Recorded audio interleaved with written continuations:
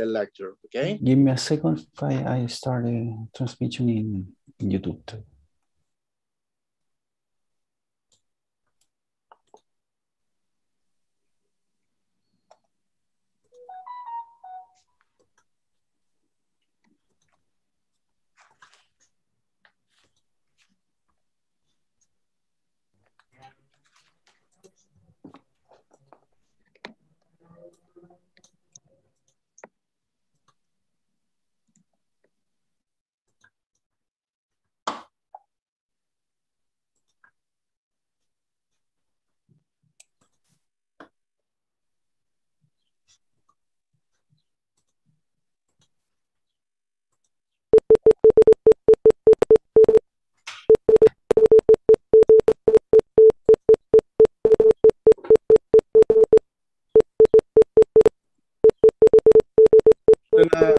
Hay un sonido.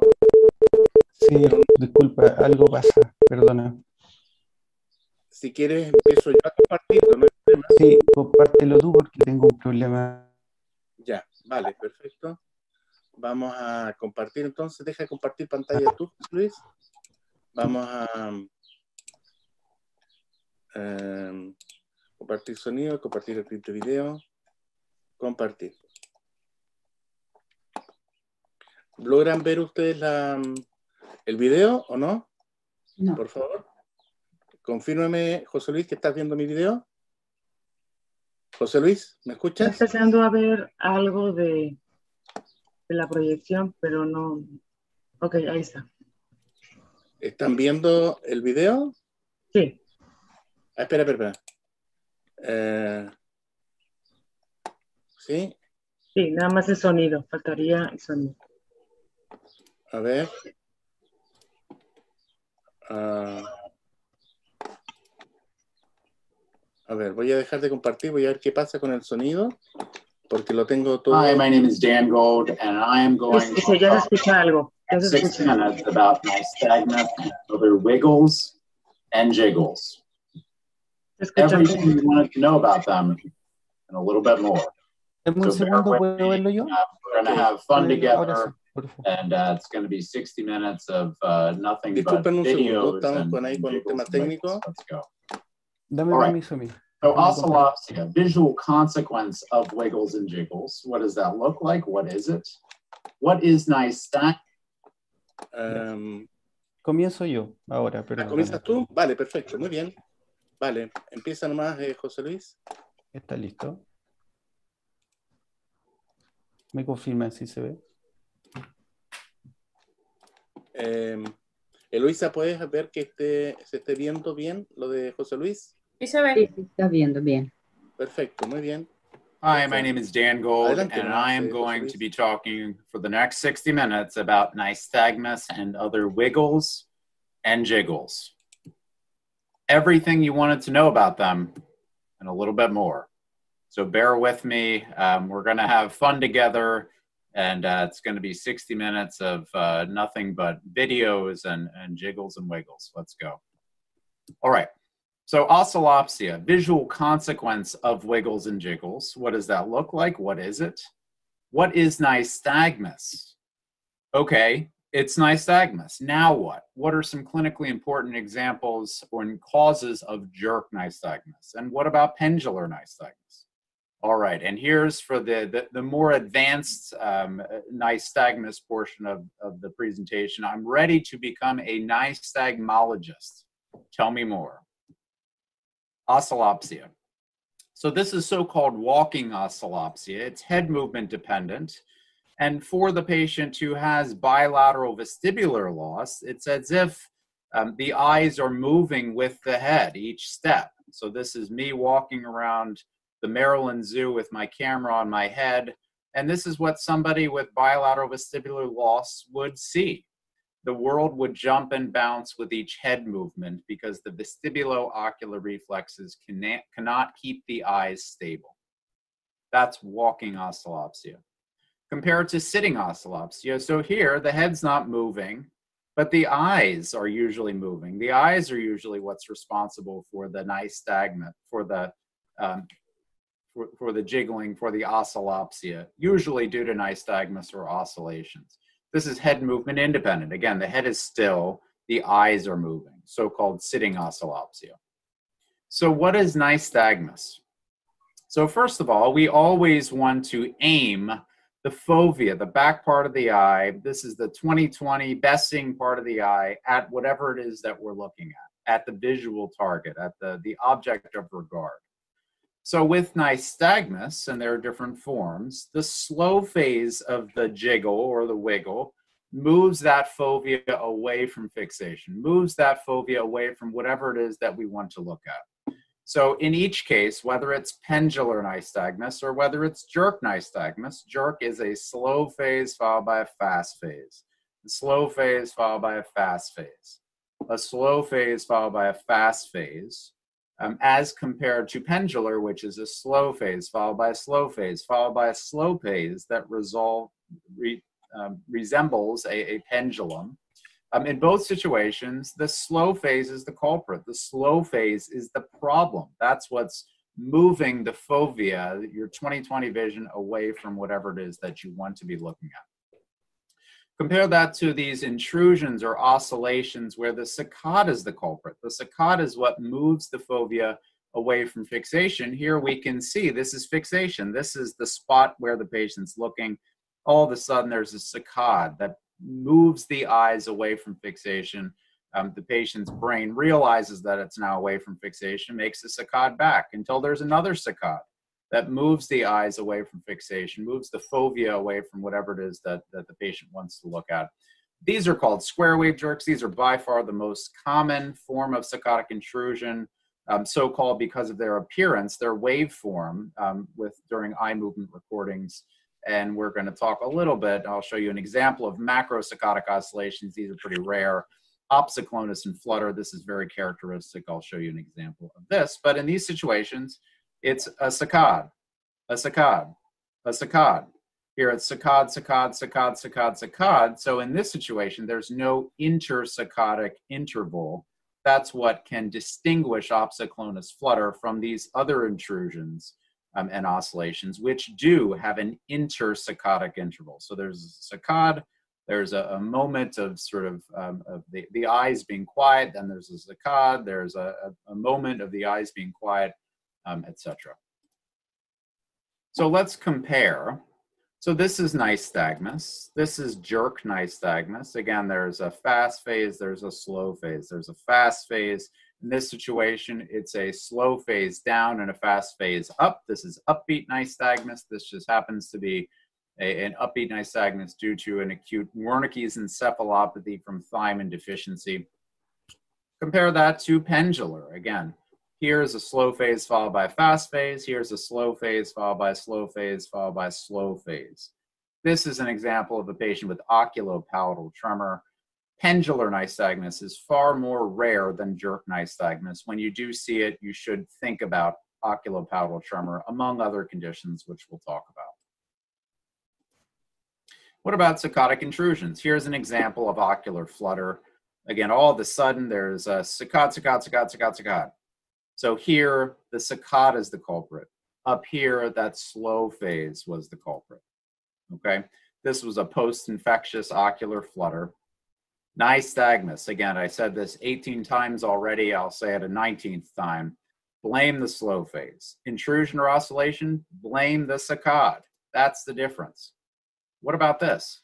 Now we can see square waves. We see the patient's looking at fixation. All of a sudden, the eyes go over here, then they come back. This is a more prominent example in a patient with Friedreich's ataxia, where she has a lot of square wave jerks.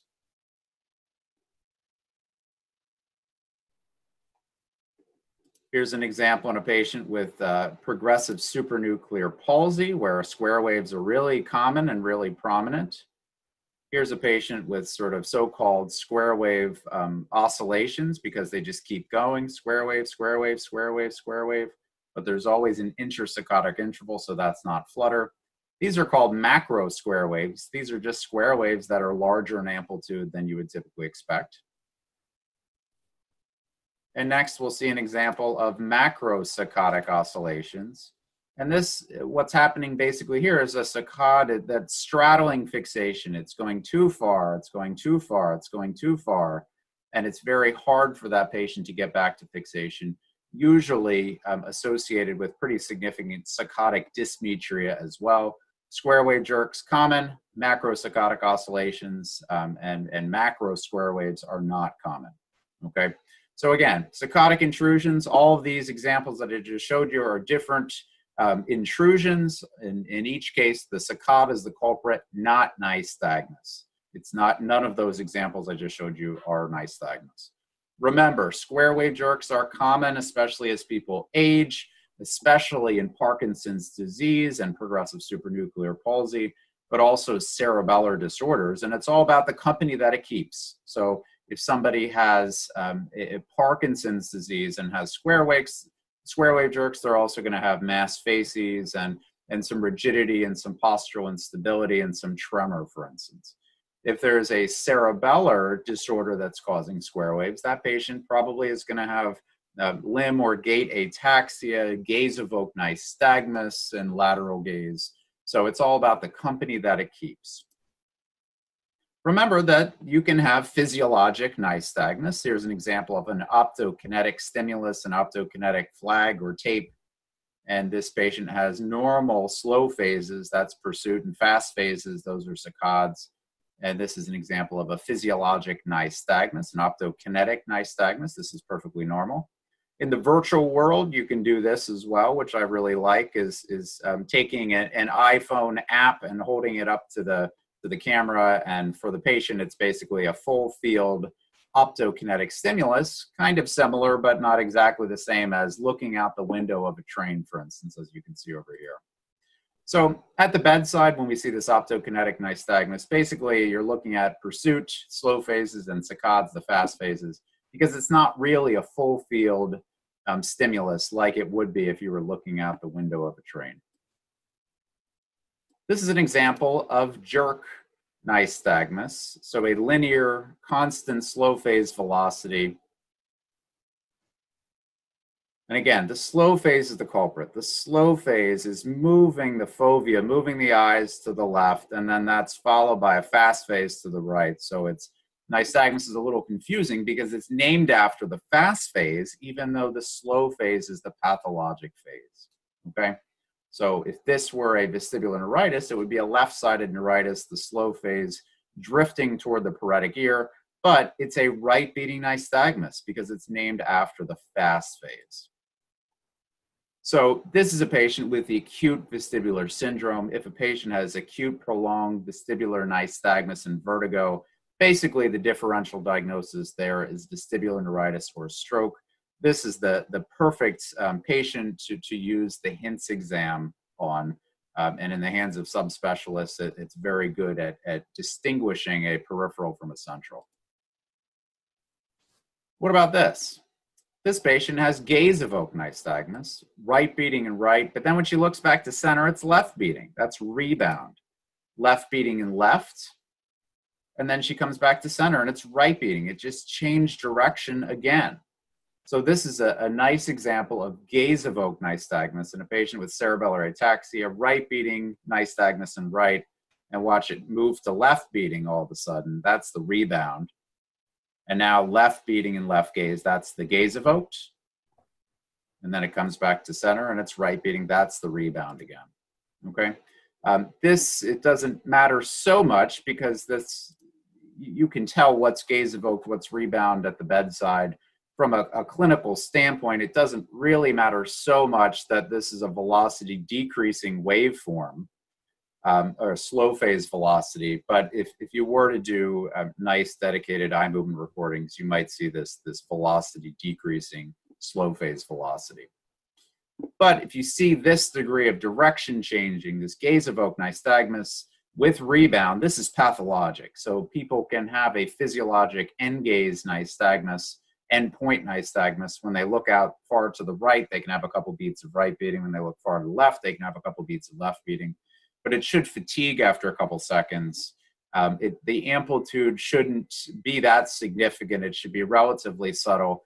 And when you bring that patient back to sort of a 3/4 position, it should go away. And when you bring them back to primary gaze, you shouldn't see rebound nystagmus. If you do, that's pathologic.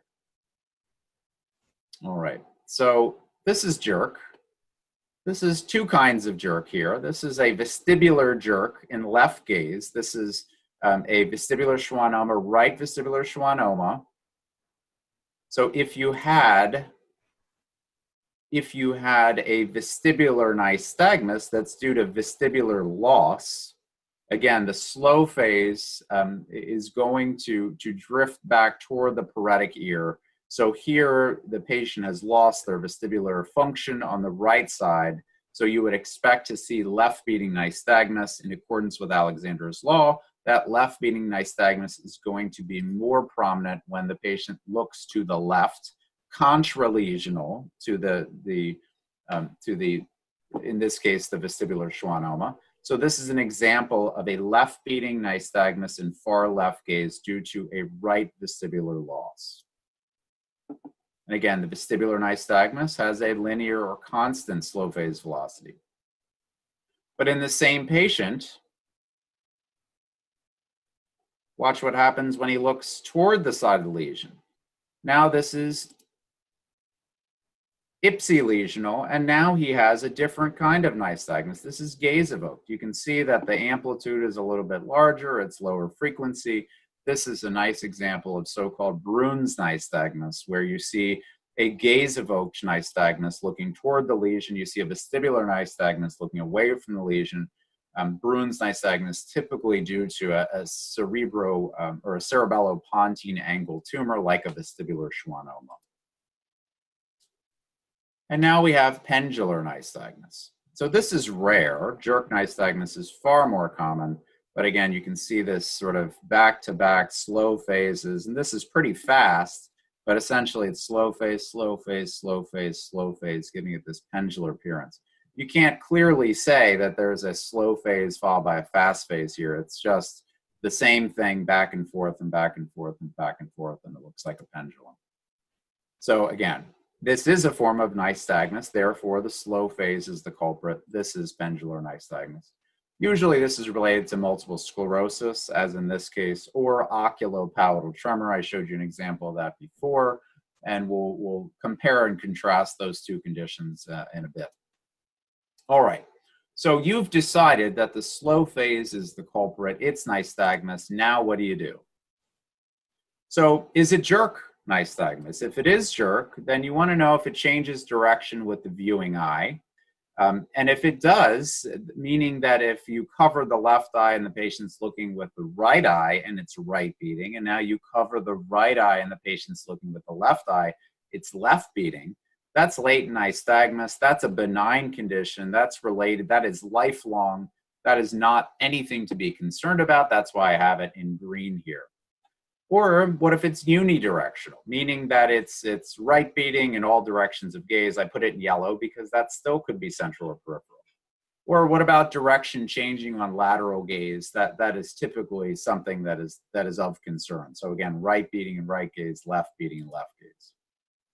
So unidirectional, if it's a constant velocity, slow phase velocity, vestibular nystagmus typically is going to be what's unidirectional. If it's direction changing on lateral gaze, then you're concerned about acquired gaze-evoked nystagmus, oftentimes in association with rebound nystagmus. Or if it's changing direction on lateral gaze, don't forget about infantile nystagmus. So even if you're seeing a patient in their 20s or 30s, and they are not experiencing any oscillopsia, and it seems like the nystagmus that you're seeing is incidental, certainly you want to ask about their history. Do they know you're looking at them and their eyes are jumping? Do they know about that? And if so, how long has that been present for? Infantile nystagmus, like latent nystagmus, these are long-standing, lifelong problems that are almost certainly unrelated to why you were seeing them. All right, so if it is a vestibular nystagmus, a constant velocity, and it's unidirectional, again, that can still be central or peripheral. So if it's central, certainly if you see pure torsional, or if you see mixed torsional and vertical, or if you see pure torsional, those are all concerning. For peripheral, for an acute vestibular neuritis, really what you're going to see is this sort of mixed horizontal torsional, or you may see sort of days later, weeks later, maybe you don't appreciate that torsional component so much, but you can still see a little bit of the horizontal component. It suppresses with fixation. It increases with fixation removed, with Frenzo goggles, for instance, and it should follow Alexander's law. So if there's a right-beating nystagmus, that right-beating nystagmus should increase in right gaze. These are characteristics of a peripheral vestibular as compared to a central peripheral. I'm sorry, a central vestibular. Okay, so what about pendular? Still, the slow phase is the culprit. What are some conditions that you should consider? So acquired conditions such as multiple sclerosis, such as oculopalatal tremor. Although infantile nystagmus, we mentioned that before, that can be direction changing. It can be right beating and right gaze and left beating left gaze, but there often is a pendular component to the nystagmus as well. So it's mixed. So at times it's pendular, at times it's jerk. When you see that, ask the patient about their history and certainly consider the possibility that that is infantile nystagmus.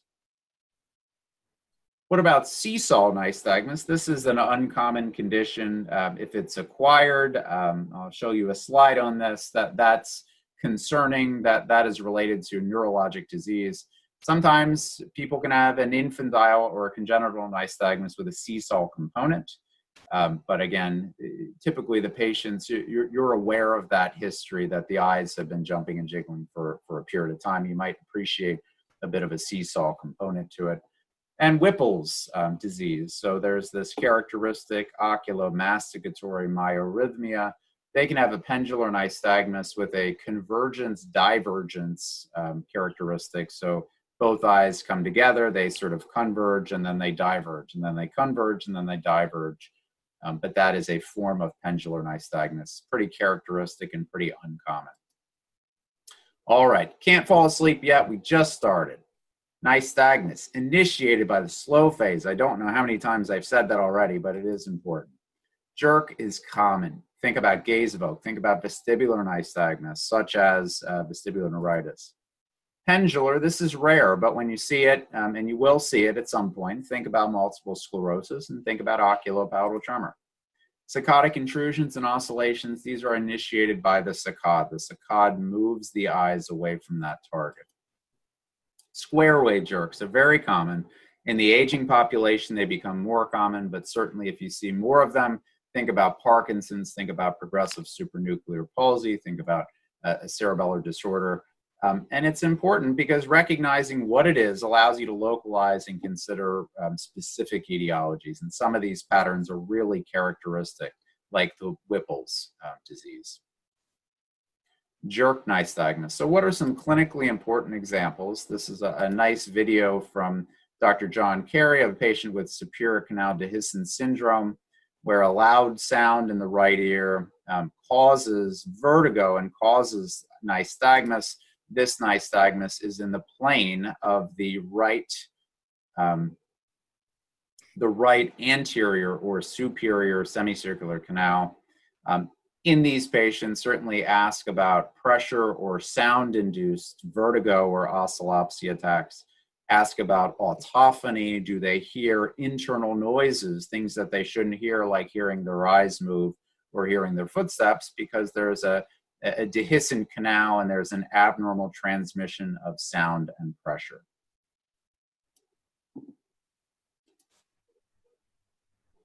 What about jerk nystagmus? So here, go back. So here's an example of an upbeat torsional nystagmus, a right posterior canal, BPPV, because there's otoconia floating around in the right posterior canal. And when you perform a right Dix-Hallpike, the right posterior canal is stimulated. In this case, it's an excitatory problem. If you stimulate the right posterior canal, that's going to cause both of the eyes to depress and both of the eyes to move, to rotate toward the left ear, but you see the opposite of that. And that's because the slow phase initiates the movement. The slow phase is in an excitatory direction, but then the fast phase is in the opposite direction. So the fast phase here is upbeat and torsional toward the right ear, whereas the slow phase was downward with a rotation toward the left ear. Okay? So likewise, if you stimulate or inhibit one of the horizontal canals, then you're going to affect the medial rectus and the lateral rectus so that both eyes are going to move conjugately either to the right or to the left.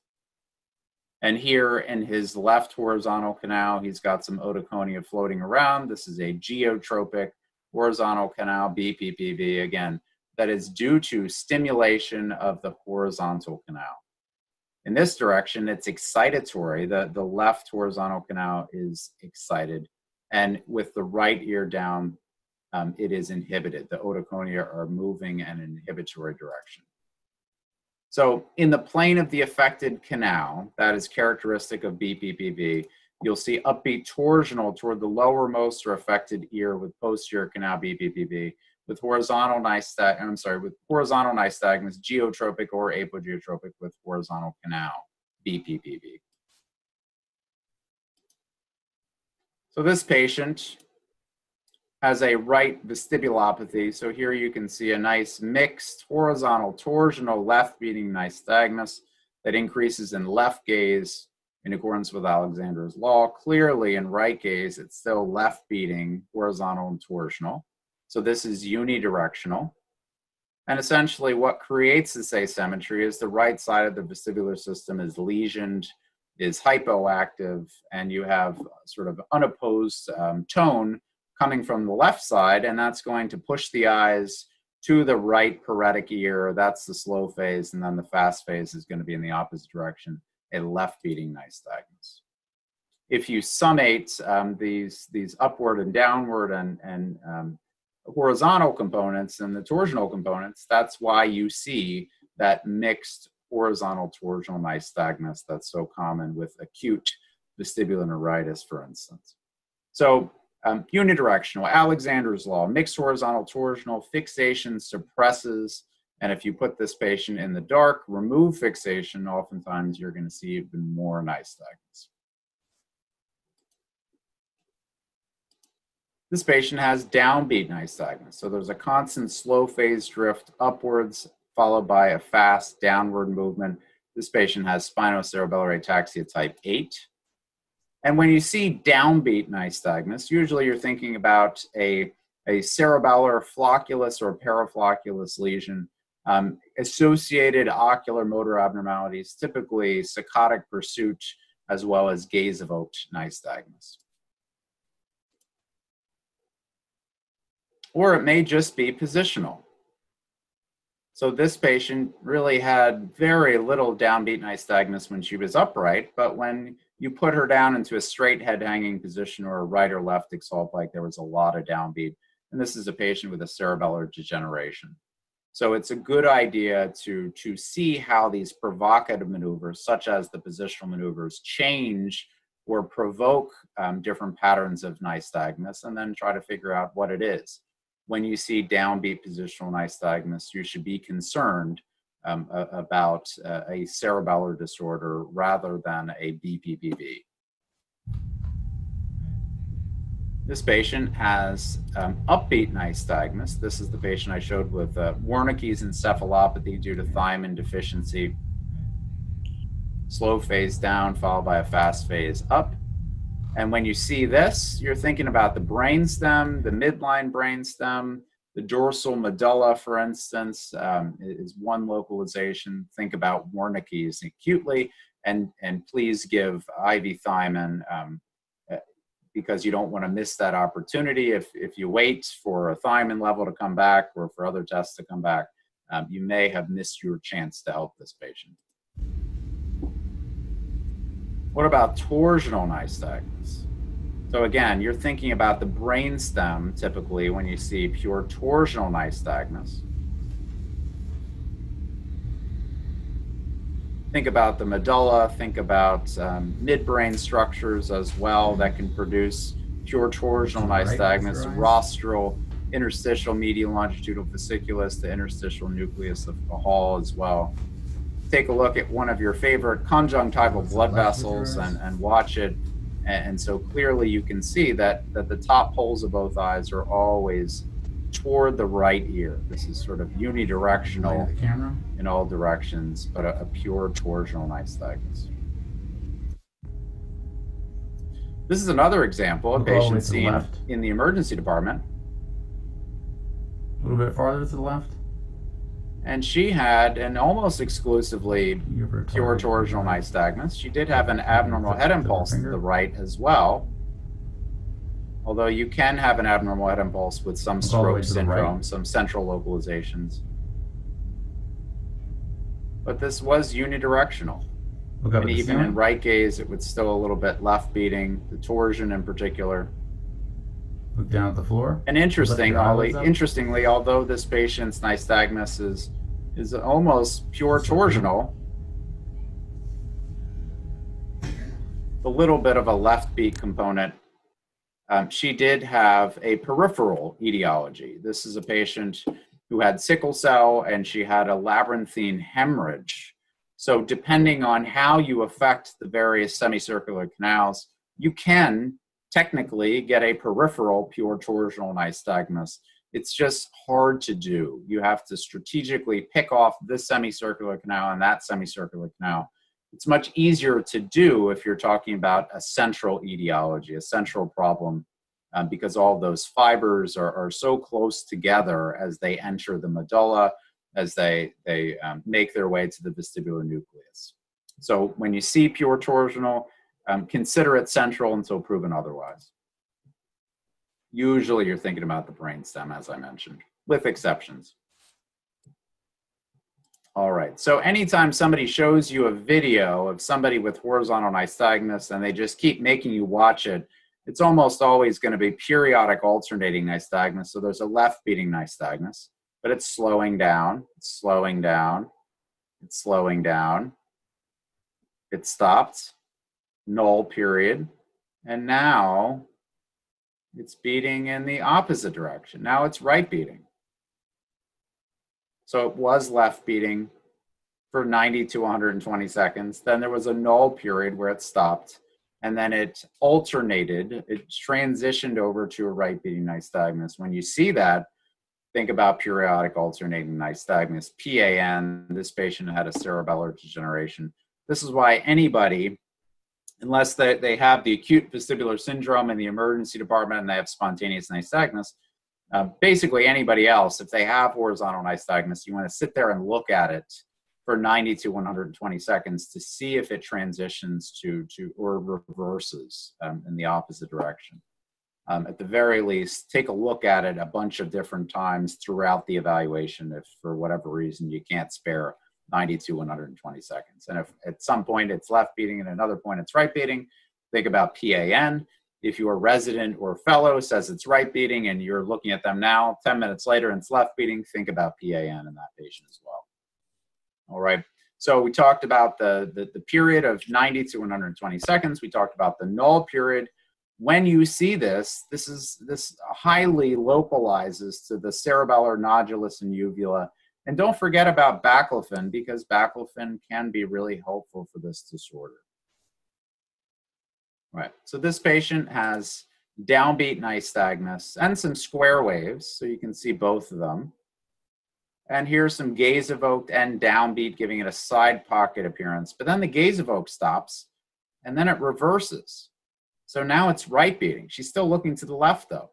And now clearly there's the rebound nystagmus. So the point here is that there's left beating and downward. Again, this is a side pocket nystagmus. But then the left beating decreases. It's just the downbeat. Just the downbeat.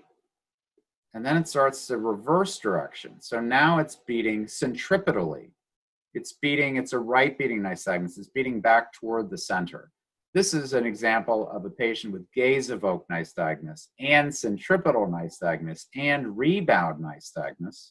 And these three can be found on a spectrum Gaze-evoked and rebound are really common. Centripetal nystagmus is far less common.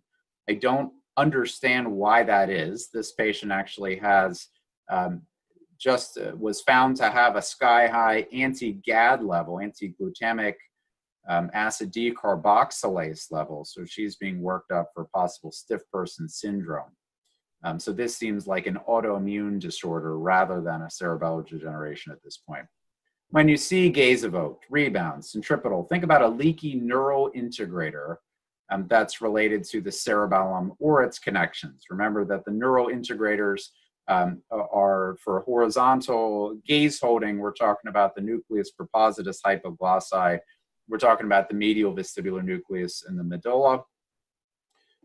For vertical and torsional gaze holding, we're talking about the interstitial nucleus of Cajal, but the flocculus and paraflocculus help those structures or optimizes the performance of those structures.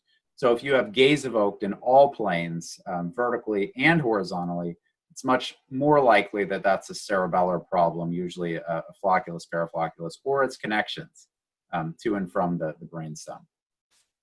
All right, so it's jerk nystagmus. When should I freak out? So don't freak out if it looks peripheral. If you see upbeat torsional positional nystagmus, that's almost always going to be posterior canal BPPV.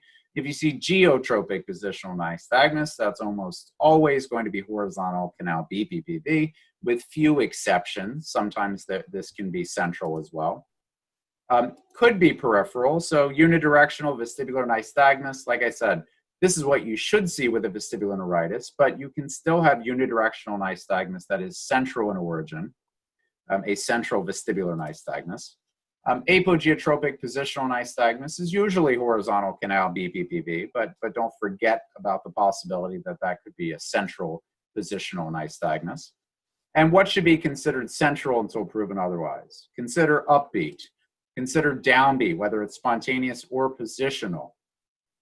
Consider pure torsional nystagmus to be central until proven otherwise as well. PAN, consider that to be central until proven otherwise. There are rare exceptions, for instance, Meniere's disease. If you were to see a patient who's just transitioning from one phase of a Meniere's attack to the other, they may have first an excitatory pattern of nystagmus that transitions to an inhibitory pattern, that is the direction reverses. All right, so what are some clinically important examples of jerk mimics, things that are not jerk nystagmus, but that kind of look like jerk nystagmus? So this is a big scary one. This is called opsoclonus. And this is the other name for this is saccadomania. You just see this back to back to back, saccade, saccade, saccade. There's no intersaccadic interval. Here it's horizontal and vertical. The eyes are going in all directions. And it can be provoked by making a saccade. It can be provoked by eyelid closure. It can be provoked by having the patient converge, as we can see here. But again, this is saccade, saccade, saccade, saccade, no intersaccadic interval. The saccades are in all planes, horizontal and vertical. And this is concerning if you see this. This is not jerk nystagmus.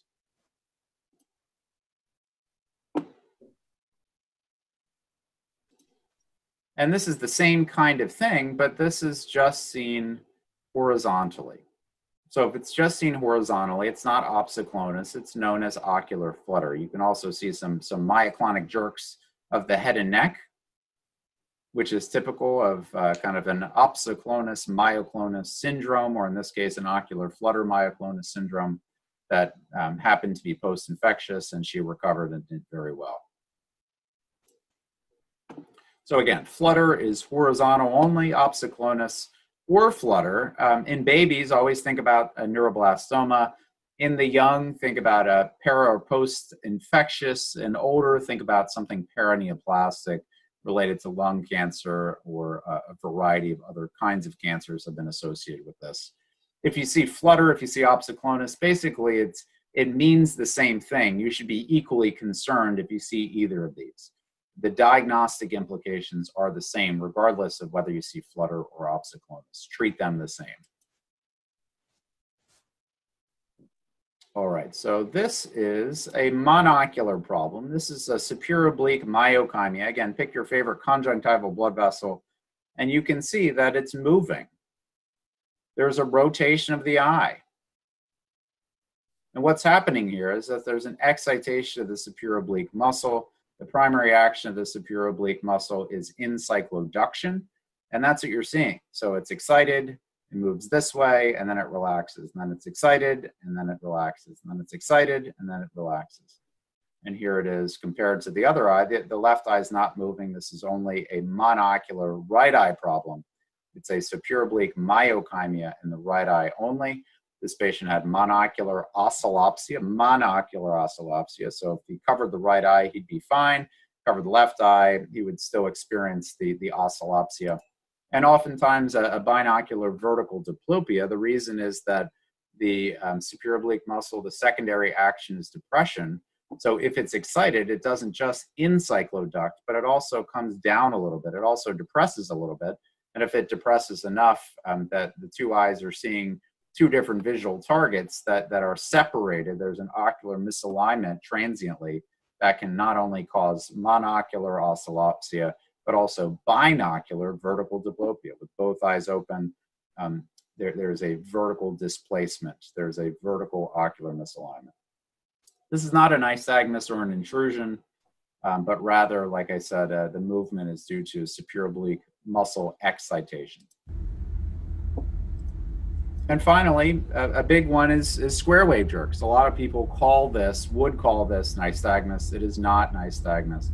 These are square wave jerks. This is a patient with progressive supranuclear palsy where they can be quite prominent, but also with Parkinson's disease, they can be pretty prominent, as well as cerebellar disorders. And like I said, it's all about the company that it keeps. So if you see other features of a cerebellar disorder, it's probably going to be a cerebellar localization if there are a lot of square waves. If you see other features of Parkinsonism, rigidity, tremor, for instance, then probably it's going to be related to Parkinsonism and not a cerebellar disorder. All right, it looks like jerk, but it's not. When should I freak out? So benign, usually. Superior oblique myokymia, typically that's these patients, nothing bad's going to happen to them. Typically it's thought, although we don't fully understand all of the cases and why exactly this is happening. But in a lot of cases, we think that probably there's some neurovascular compression of the fourth cranial nerve that's causing an intermittent excitation, much like a patient with a trigeminal neuralgia oftentimes has neurovascular compression of the trigeminal nerve, and that causes the sharp sort of lancinating pain on one side of the face. Likewise, if there's neurovascular compression of the fourth cranial nerve, the superior oblique muscle can periodically be excited and can result in the superior oblique myokymia. Square wave jerks, again, typically are benign when they're seen in isolation, but you got to look at the other eye movements. You got to think about, or somebody needs to perform a neurologic exam on them as well. Dangerous potentially is everything else that I showed you, right? The flutter of the opsiclonus, be concerned about everything else. All right, pendular nystagmus. What are some clinically important examples? This is the patient I showed before with oculopalatal tremor. And here you can see it's almost pure vertical, up and down, pretty large amplitude. It's relatively slow. This patient was really debilitated by all the oscillopsia she was experiencing. You can see a little bit of a torsional pendular phase as well at times, but the bulk of the movement is vertical. This patient had a hemorrhagic pontine cavernoma. That's typically what happens, and it affects the central tegmental tract. And months or sometimes years later after the insult, this is what you may see. If you look at the MRI, you'll commonly see hyperintensity of the inferior olives in the medulla. This is an example of hypertrophic olivary degeneration. And I realize that you can't see the palette here. I'll show you on the next slide. Basically, pontine hemorrhage causing central tegmental tract damage is common.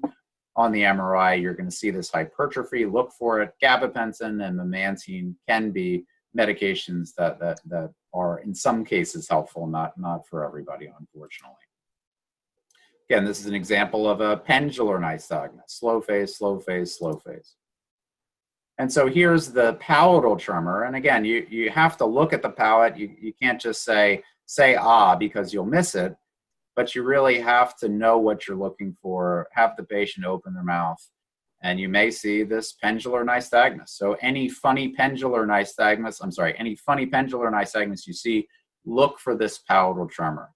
You can have one without the other. You can have a patient whose balance is off, who has a palatal tremor without the nystagmus. You can have a patient who has pendular nystagmus without the palatal tremor. In both cases, typically you're going to see this inferior olivary hypertrophy, though. So it's typically, or it's thought to be due to a lesion in so-called Mulleray's triangle, which is this imaginary triangle that's connecting the inferior olive to the dentate to the red nucleus. But commonly in the pons, there's a hemorrhage, there's a cavernoma that's bled. It damages this descending central tegmental tract, and it causes a disinhibition of the inferior olive, and the inferior olive just kind of fires at will and becomes too overactive, and that creates the sort of the pathogenesis of this oculopalatal tremor. So here's a patient with multiple sclerosis, pendular nystagmus. This is pretty subtle, but this patient was experiencing pretty significant oscillopsia.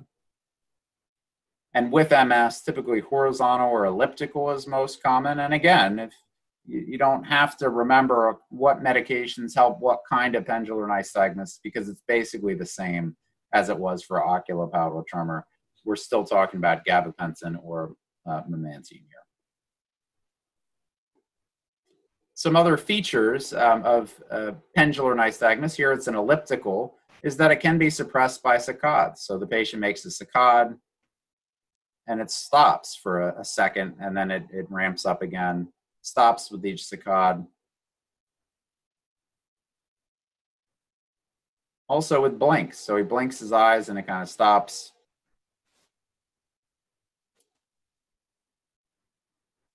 So if somebody really needs to focus, a patient who has pendular nystagmus like this, and they really need to focus, you can tell them that they may be able to focus a little bit better transiently by making a saccade from one object to another, or just simply by blinking the eyes. It can kind of reset this aberrant circuitry, and sometimes give the patient a second or two of clearer vision. So the acquired pendular nystagmus suppresses briefly with blinks and saccades, and whether this represents sort of a reset of the neurointegrator is unclear, but that's probably what is happening. So this patient has a lot of nystagmus in the left eye and nothing in the right eye. And this patient in the left eye has a much more severe optic neuropathy. She's hand motions only in the left eye. Her vision is not normal in the right eye. She also has a right optic neuropathy, but it is worse in the left eye. And likewise, there's a lot more nystagmus in the left eye. So this is a common situation in MS, where sometimes it's completely monocular, it's just in one eye, or sometimes it's really disconjugate. And it can be a lot worse in the worst seeing eye, more nystagmus in the worst seeing eye.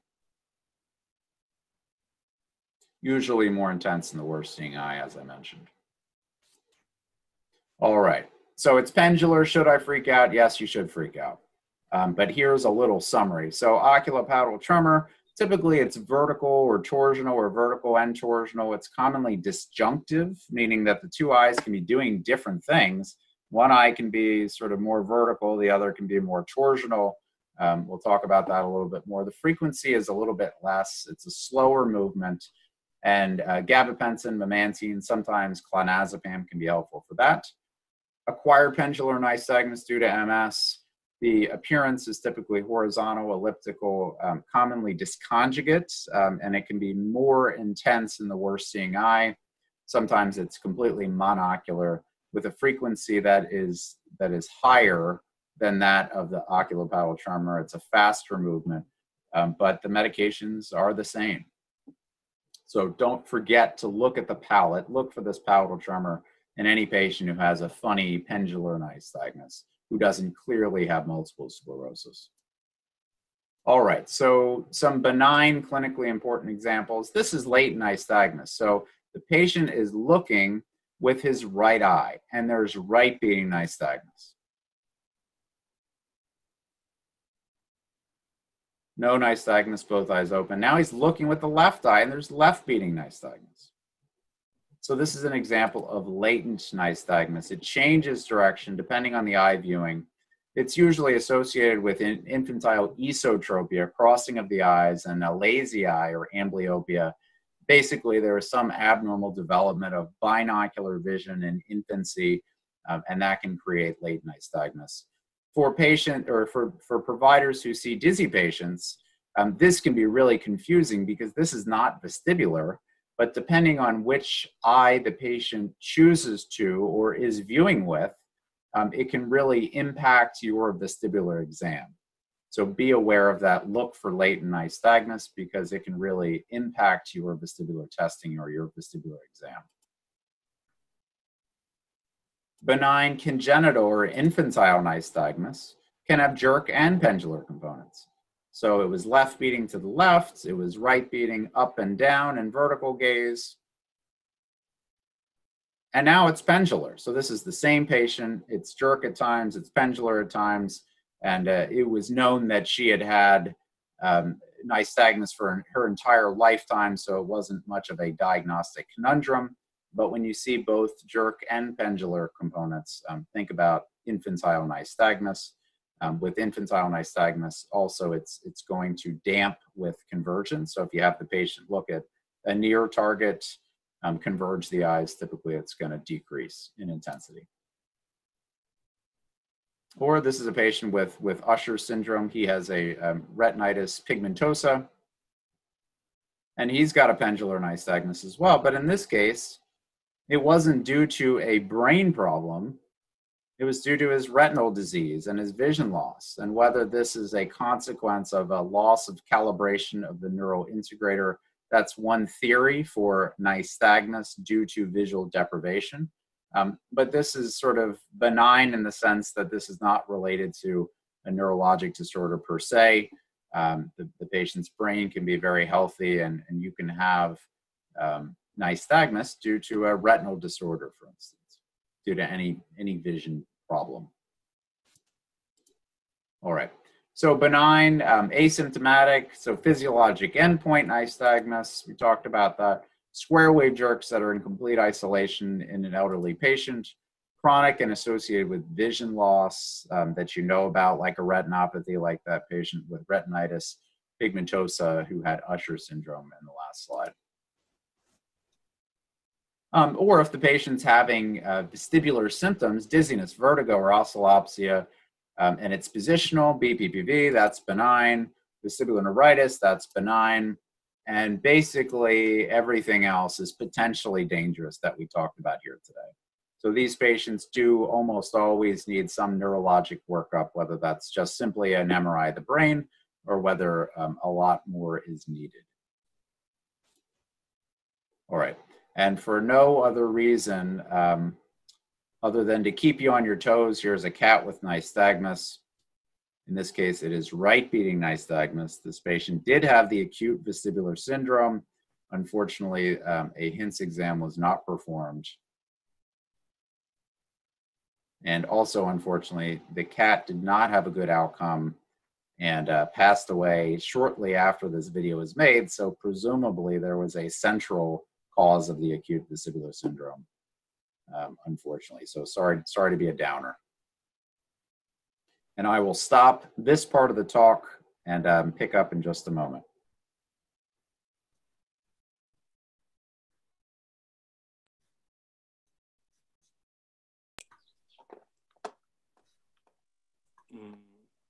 José Luis, continuamos entonces con la segunda parte.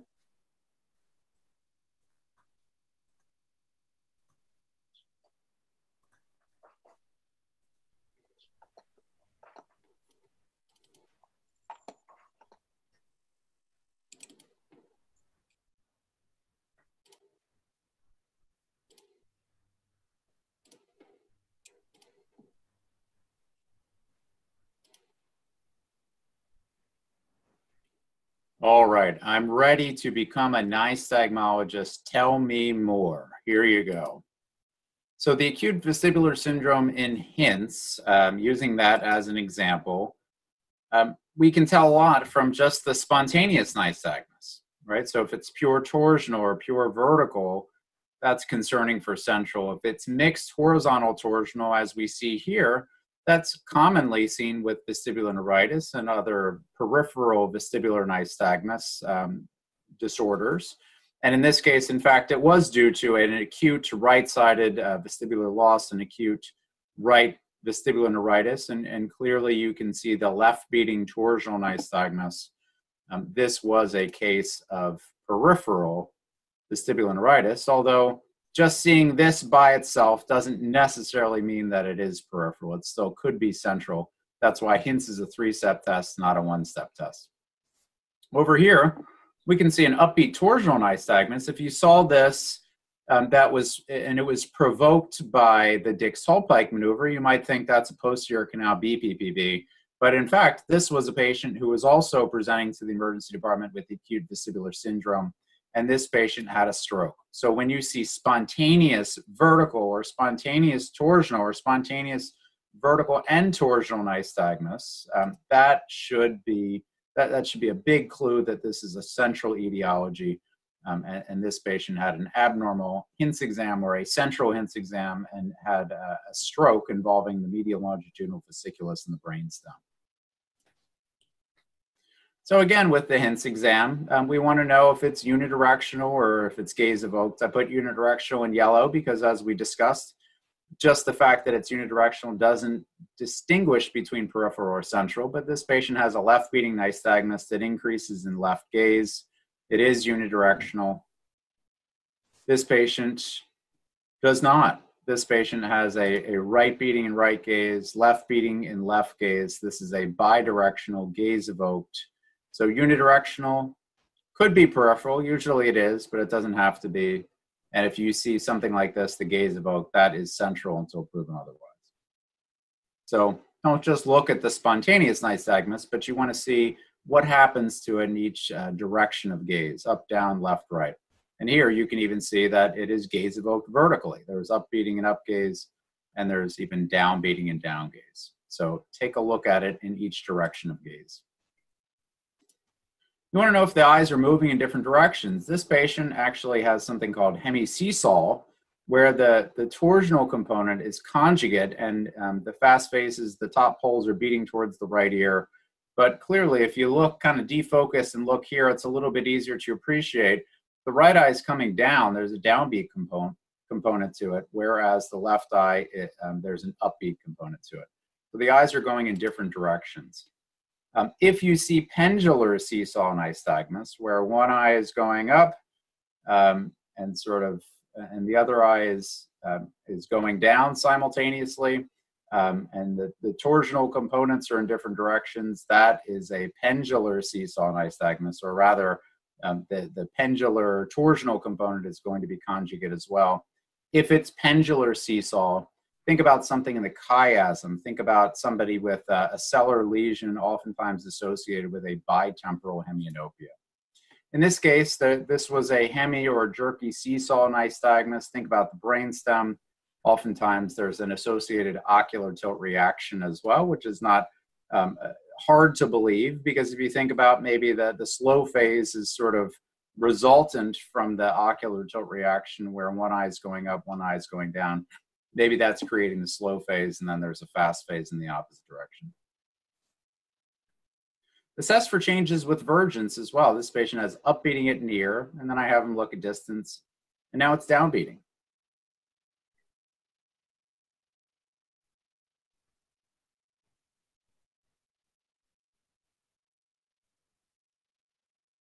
And now he's looking at near, and it's upbeating. So it changes vertical direction.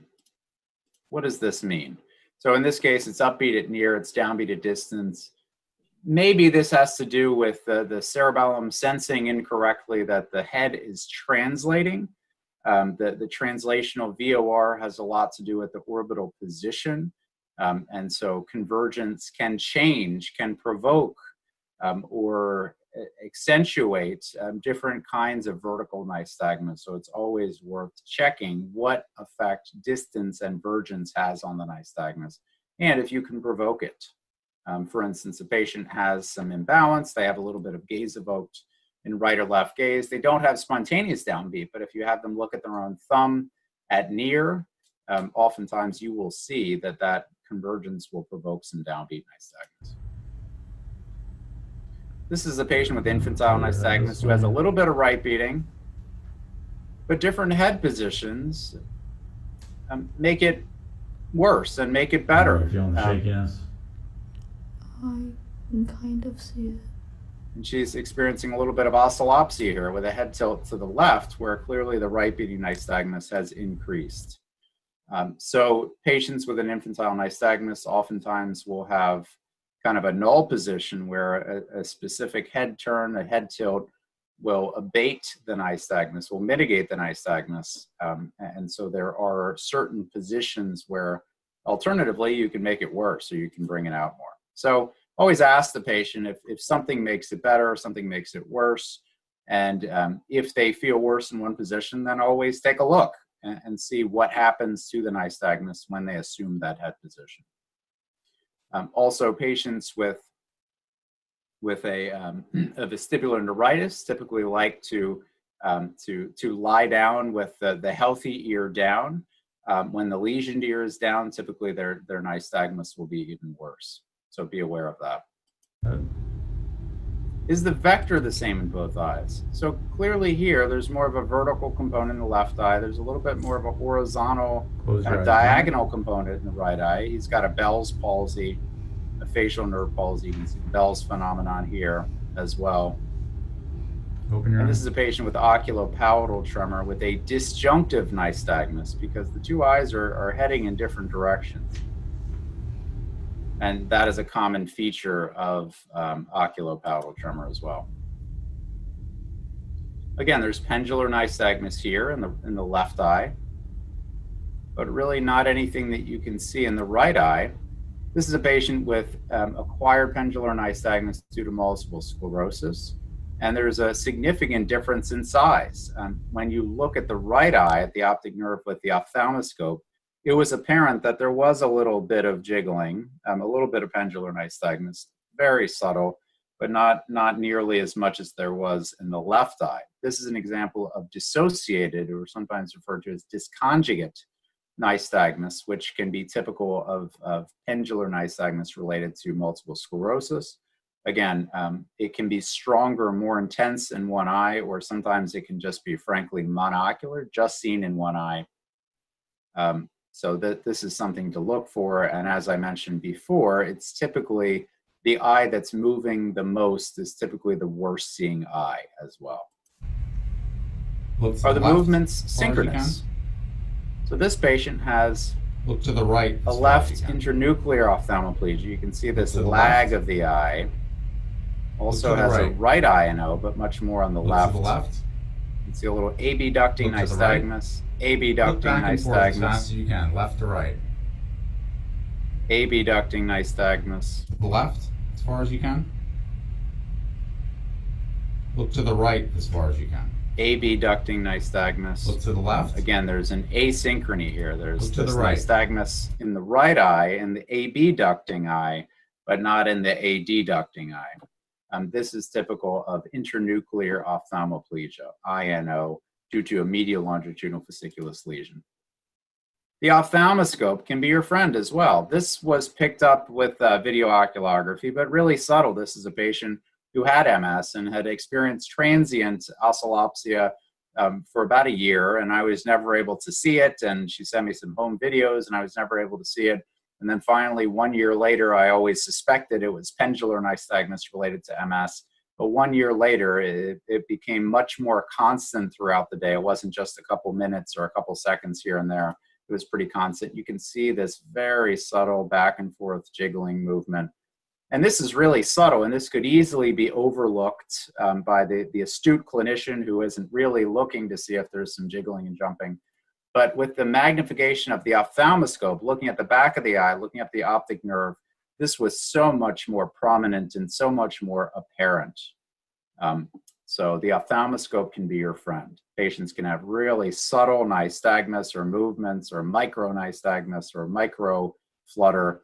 So the ophthalmoscope can be really helpful. It can detect subtle movements. It can also help determine the trajectory.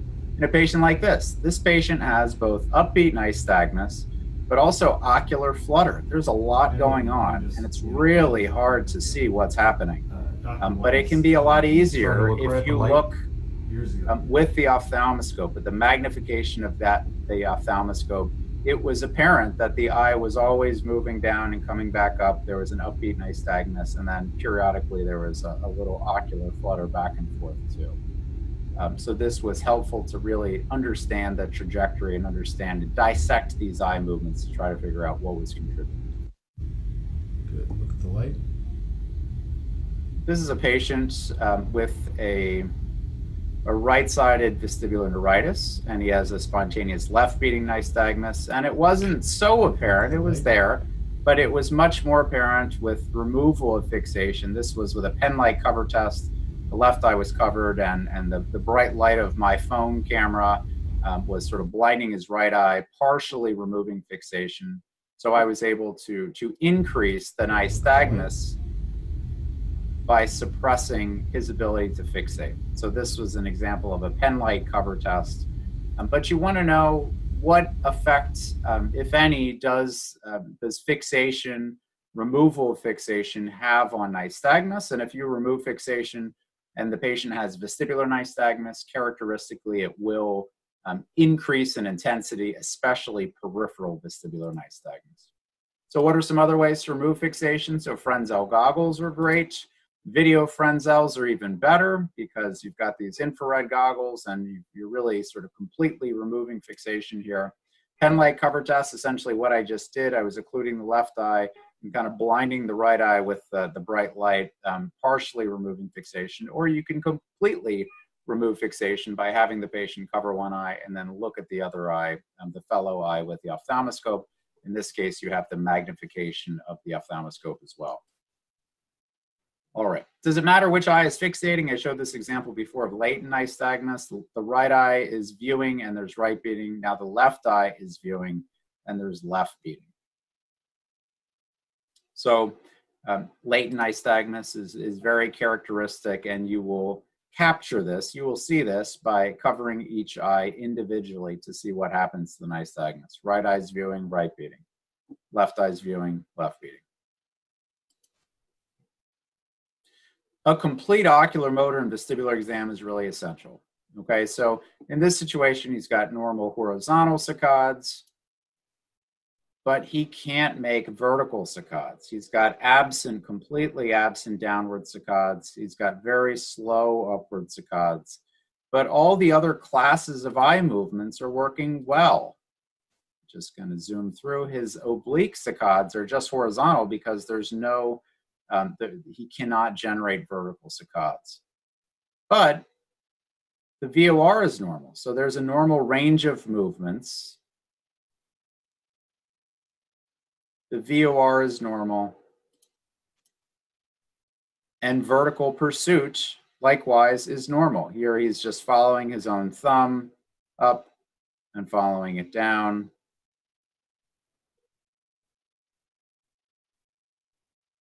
Okay, so unless you check all classes of eye movements horizontally and vertically, you would have completely overlooked the fact that all he has is a vertical saccade palsy, which in his case was due to a rostral interstitial medial longitudinal fasciculus lesion. The vertical burst neurons in the midbrain were not working. So this really has localizing value. If you have an RIMLF lesion acutely, unilateral lesion, that can also cause a torsional nystagmus.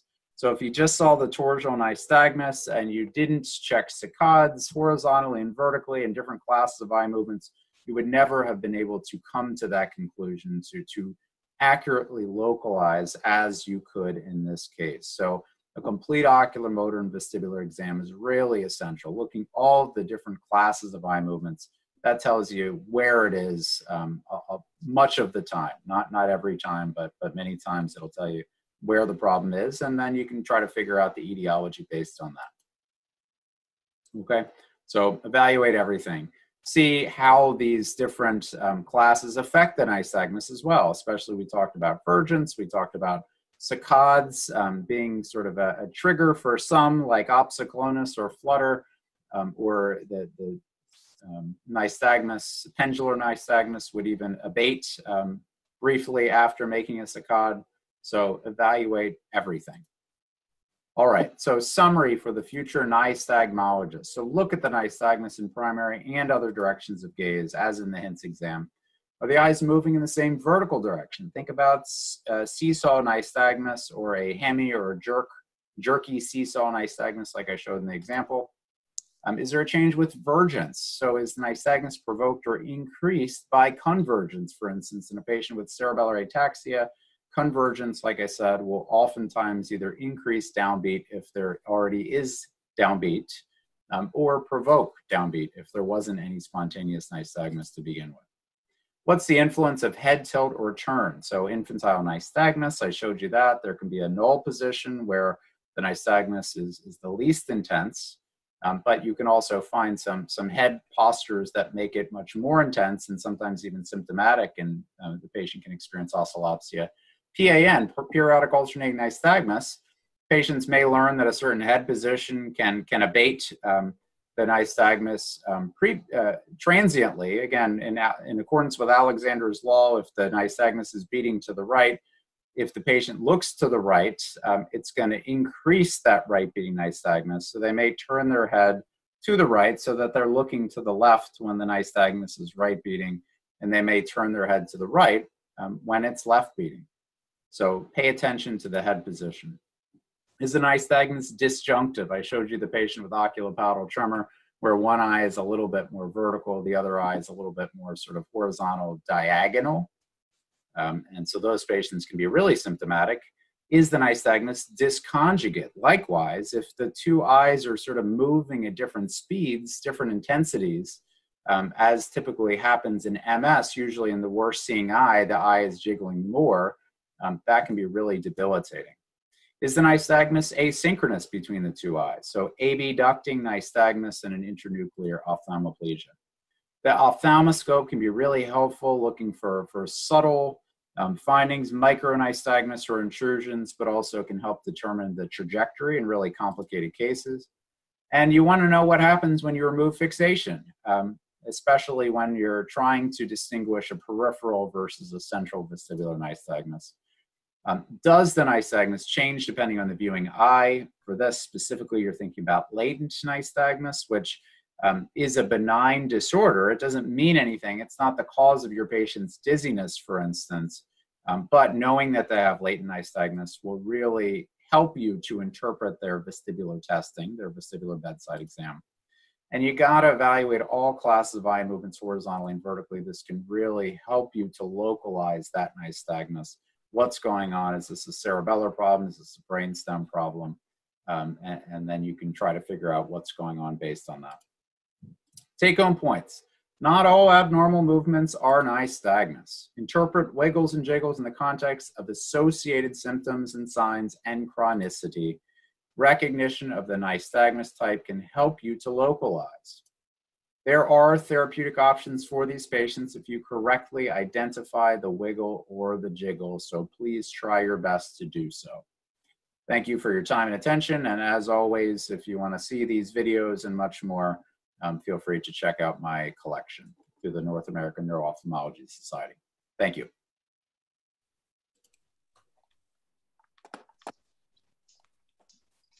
Thank you so much, Dr. Gold. That lecture was very, very illustrative. I love the videos, and two things are clear. I do want the book, and the second is I do want to become a nystagmologist.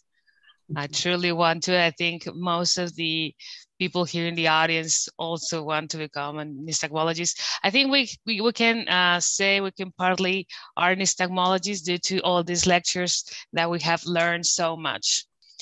I don't know if Dr. Pinto, am I allowed to to present one case.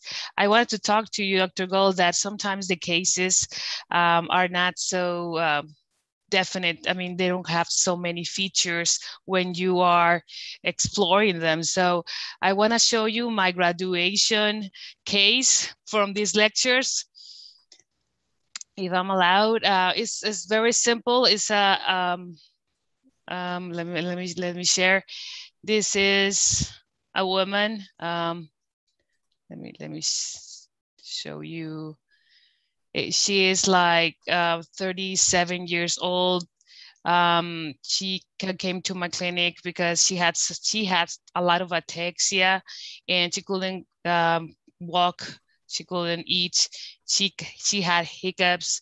As we have mentioned before, we have many cases with hiccups, but most importantly, she had ataxia. So I did this exploration with Fresnel glasses, and she doesn't look so well. But the beginning, it kind of look it's kind of blurry, but there is an upward gaze nystagmus. I don't know if you can see it, but it comes and goes. It's very hard, this case, because she already had a previous evaluation by a neurologist, and the neurologist just gave her antidepressants. So I was like, what about this gaze, nystagmus, upward gaze? But it was more like in your lecture, it was more like a pendular nystagmus. It seemed, but it came and goes. So I saw her again, and I did this Romberg test because the ataxia, and you can see here that she is at that moment she was pretty okay.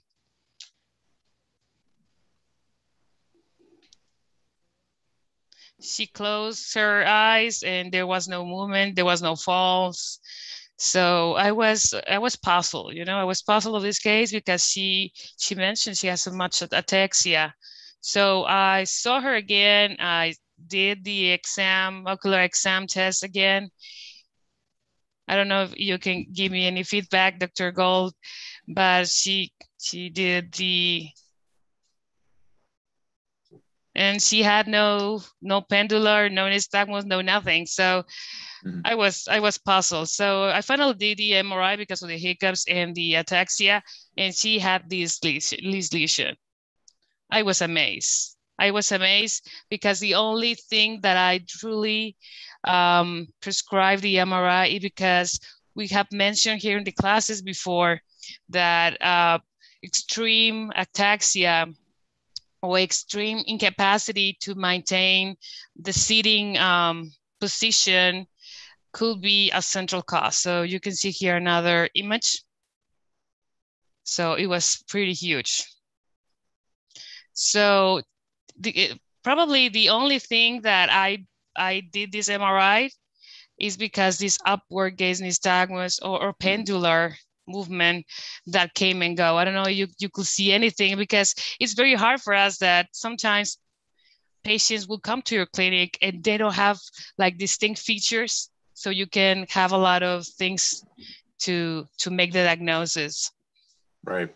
Yeah, I mean, with the Frenzels on, it looked like maybe there was a little bit of gaze evokes, up beating and up gaze. It also looked like maybe there was a little bit of right beating and right gaze and left beating and left gaze.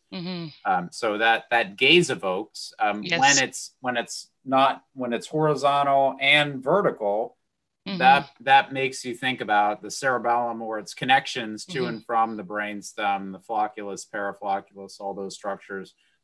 I wonder if, but then you showed her looking right, left, up, and down without the Frenzels, and it wasn't so clear.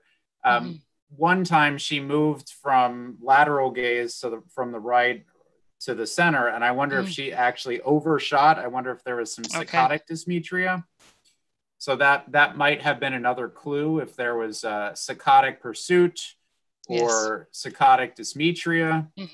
But I would say any young person who has really significant unexplained imbalance, you had mentioned ataxia several times, that's concerning. I would definitely get an MRI on all of those patients.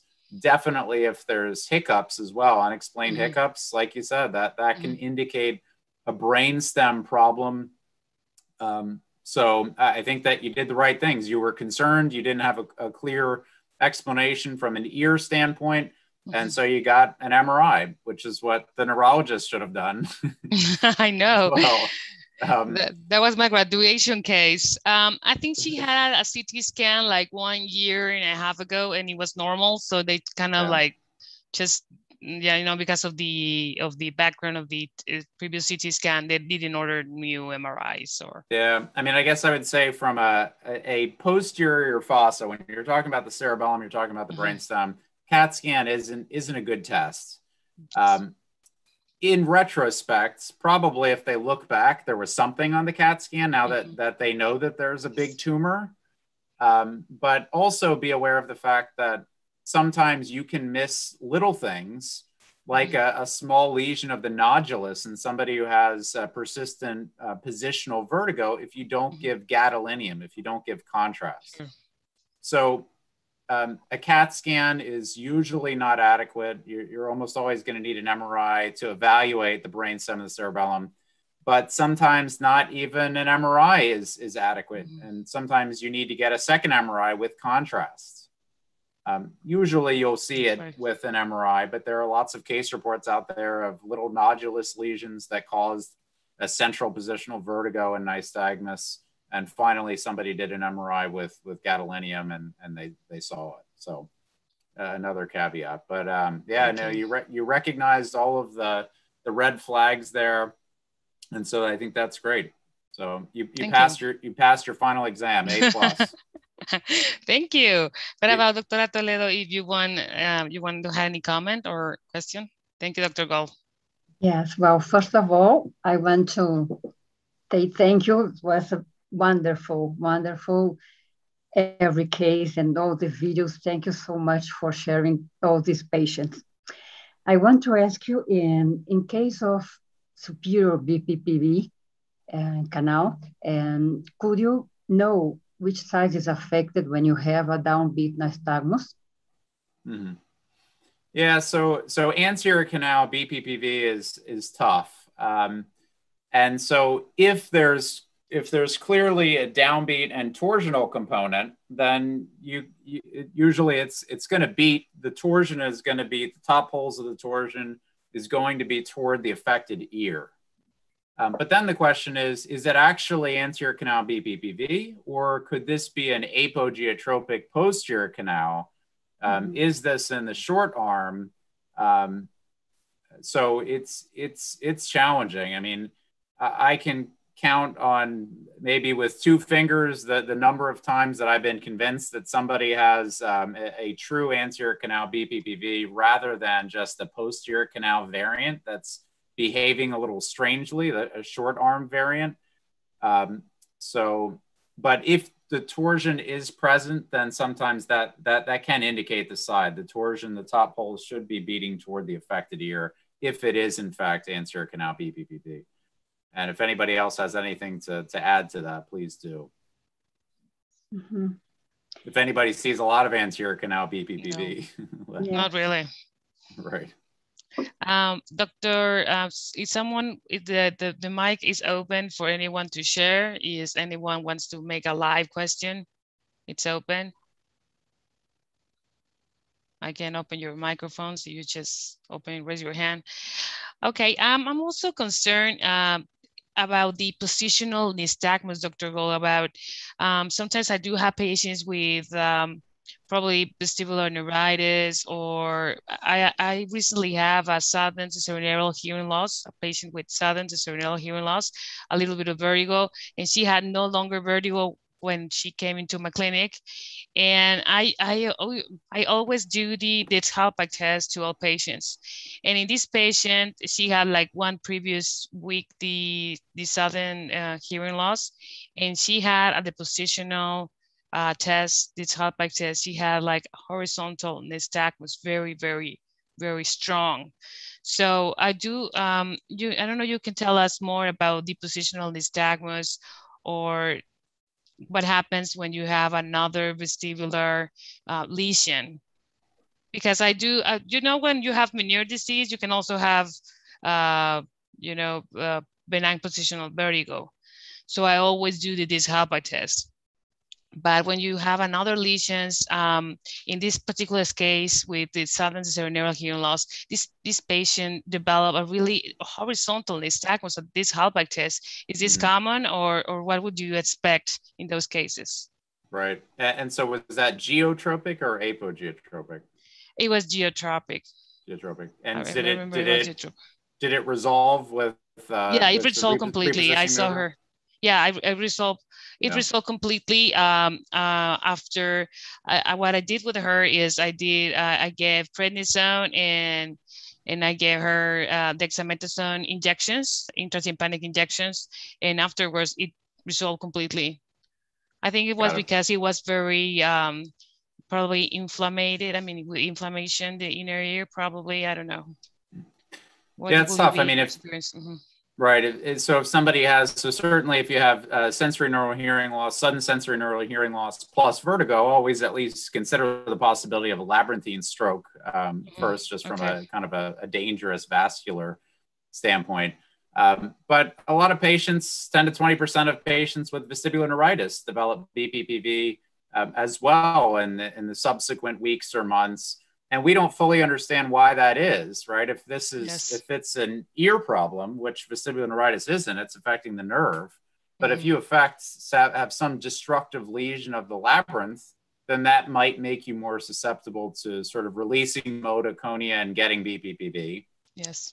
The other thing that I mentioned is that patients with vestibular neuritis really prefer to keep the intact ear down. So if there's a right vestibular neuritis, that patient oftentimes will lie there with the left ear down.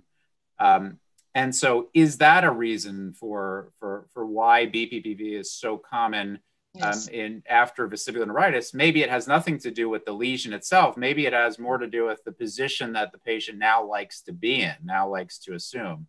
So I don't know, but if anybody else would like to chime in, feel free. But the exact mechanism, the pathophysiology, is it's sort of due to direct injury. Certainly, if there was a labyrinthine insult that caused the hearing loss and the vestibulopathy, which makes the most sense, and then subsequently there was some otoconia that sloughed off of the utricle and wound up in the horizontal canal, that certainly makes sense. But yeah, just trying to put everything into the clinical context and understand if the patient's having positional vertigo as well. And as everyone knows, patients are allowed to have more than one vestibular disorder at a time. Yes, it can happen. What about this central positional nystagmus? Is that common in your clinic? I mean, the central positional nystagmus, do you see that often? In what cases? Right. Yeah. So I mean, it's still pretty uncommon, but by far the biggest patient population who we see that in, who I see that in, are patients with vestibular migraine, especially during migraine, but maybe even between migraines. They can have a lot of funny little wiggles and jiggles with fixation removed and Dix-Hallpike and supine roll. So I guess I would say if it's geotropic, and also if somebody has sort of a sudden sensory neural hearing loss and vertigo, could that be a labyrinthine stroke theoretically? And because that's the anterior inferior cerebellar artery territory, could there be a simultaneous cerebellar stroke? And could that cerebellar stroke be what's responsible for the central positional vertigo, affecting areas of the vestibulocerebellum, like the flocculus or the paraflocculus, or like the nodulus or the uvula, for instance? So that's another potential way to put that kind of a case together if somebody has an acute vestibular syndrome and central positional vertigo or nystagmus. But yeah, I mean, I have a very good relationship with vestibular physical therapists, and my wife is actually a vestibular physical therapist. So if something looks suspicious or doesn't follow the rules, then I either always image them or always follow up with them closely, or always have them see a therapist who I trust. And if they can't resolve that positional nystagmus or positional vertigo, then I get MRIs on all of those patients because you don't want to miss it. Excellent.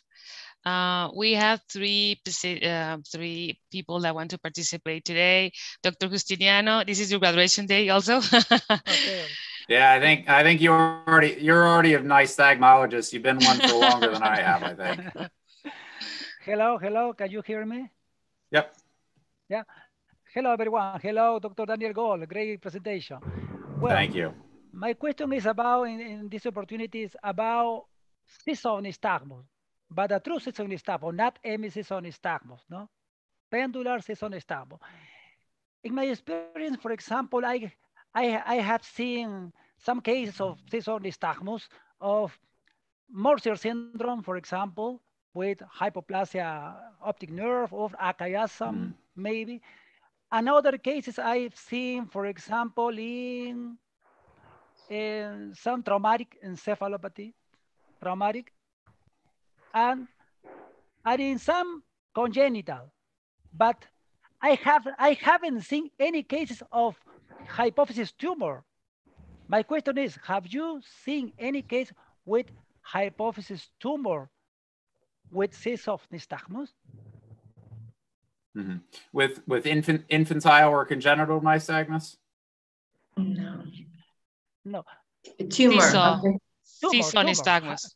Seesaw nystagmus. Oh, I'm sorry, seesaw nystagmus. So I personally, I guess I have seen one patient, and there are a lot of papers out there. Why, if macroadenomas and pituitary and cellular lesions they're not common, but they're relatively common. There are a lot of patients out there who have complete bitemporal hemianopias from a big pituitary tumor. Why don't more people have pendular seesaw nystagmus? Why is it so rare? I have seen one single patient with it who had, I think, a pilocytic astrocytoma involving the chiasm.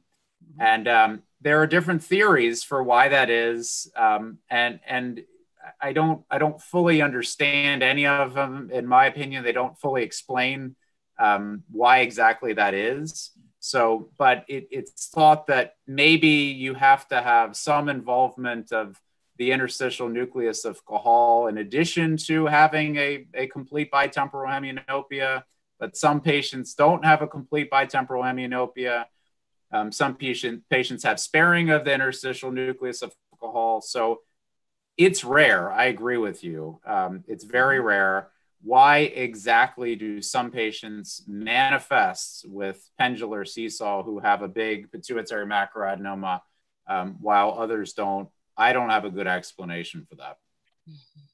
Well, in my cases were Mercier syndrome and optic atrophy or other etiologies, but any cases of macroadenoma, for example.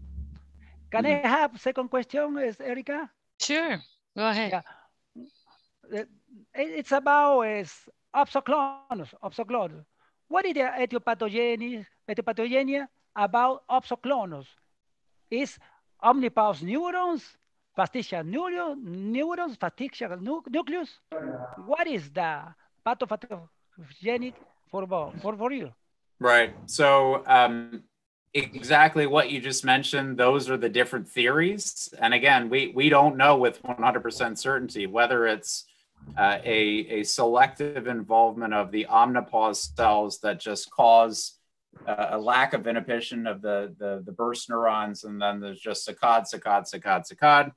Whether this is coming from mainly from the fastigial nucleus areas of the cerebellum that are responsible for saccades.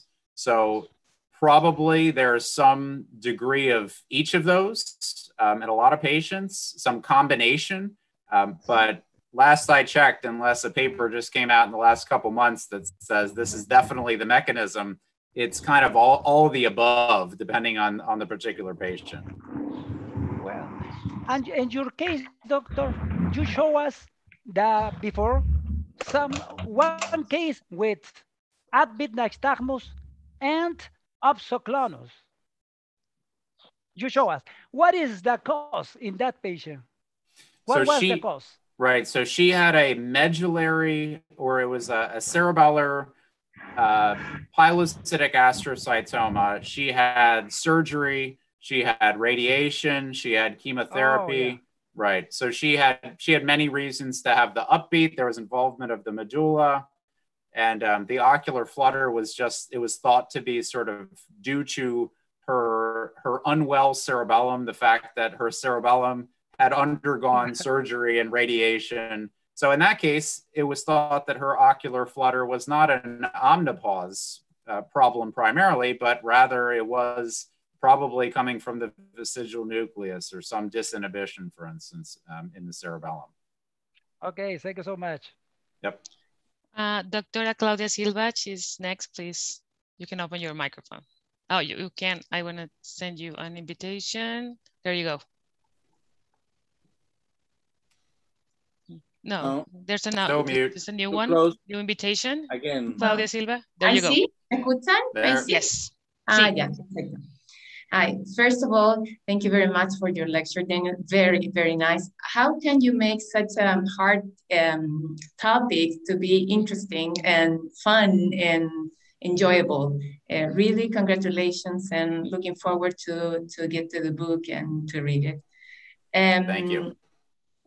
Second, from the most common things that we see every day, I want to ask you, what is the most, I don't think that you just said it, but what is the most frequent nystagmus, positional nystagmus that you see in your vestibular migraine patients? Is it horizontal? Is it vertical? What do you see the most? Right. So I should keep track of those patients, but I guess I would say without having any clear data that I've tracked over time, anecdotally, it's probably pretty close to 50-50, a little bit of horizontal, a little bit, 1 to 2 degrees per second of a little bit of geotropic or apogeotropic without symptoms, or with some symptoms that are just aggravated, not triggered by Dixall-Pike or supine roll. But definitely some upbeat, definitely some downbeat as well. So it's a mix, and it's unpredictable, and in my experience, it can kind of be anything. So the other thing, getting back to Erica's question about the patient with a sudden sensory or hearing loss and vertigo, and the fact that it was geotropic in general, when you see that's pretty reassuring. It's pretty rare, pretty uncommon to have a geotropic central positional nystagmus, unless it's related to a paraflocculus problem. But if it was related to a paraflocculus problem, typically you have a lot of gaze evoked. You have really saccadic pursuit. So apogeotropic is typically more concerning, much more concerning than geotropic if you're considering a central etiology. But for migraine, all over the place. I mean, we've seen patients in the emergency department with migraine. We've seen upbeat, we've seen downbeat, we've seen downbeat torsional, and pretty much everything. But again, it is a diagnosis of exclusion, and those patients, you definitely want to make sure that you're not overlooking something else. I had mentioned that interictally between migraine attacks, a lot of patients will have, in my experience, a little bit of jiggling with Dixall-Pike or supine roll, and again, it can be anything. Typically, that's going to be a lot more during an attack of vestibular migraine. Positional nystagmus during an attack of vestibular migraine is really common, and that has been written about. So definitely look out for that and be aware of that. Okay, well, the other day I had this patient who looks like a positional case. I tried to make some maneuvers, didn't work. And I thought, I saw his right ear was a chronic otitis. Chronic thing. And I said, it can't be. It doesn't look like a labyrinthine infection, acute labyrinthitis. So next day he came back, he was just the same, nothing improved. And I said, okay, I'm gonna give him antibiotics locally and orally. And he came back the next day and he said, I'm just fine. In a couple of hours, I have no dizziness at all. So I look at him, and everything positional nystagmus that I was seeing, all kind of positional nystagmus went away. It's the only case I had, but I thought it's very interesting, because finally, the thing is, what is really happening with the vestibular system when we make the positional test?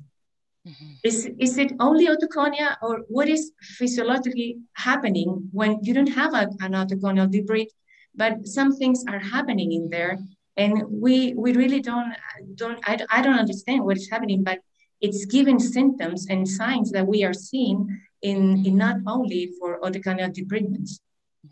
Right. I agree. And again, if I'm not sure about what's going on, I will see them back. I will follow them closely, or make sure that somebody's following them closely.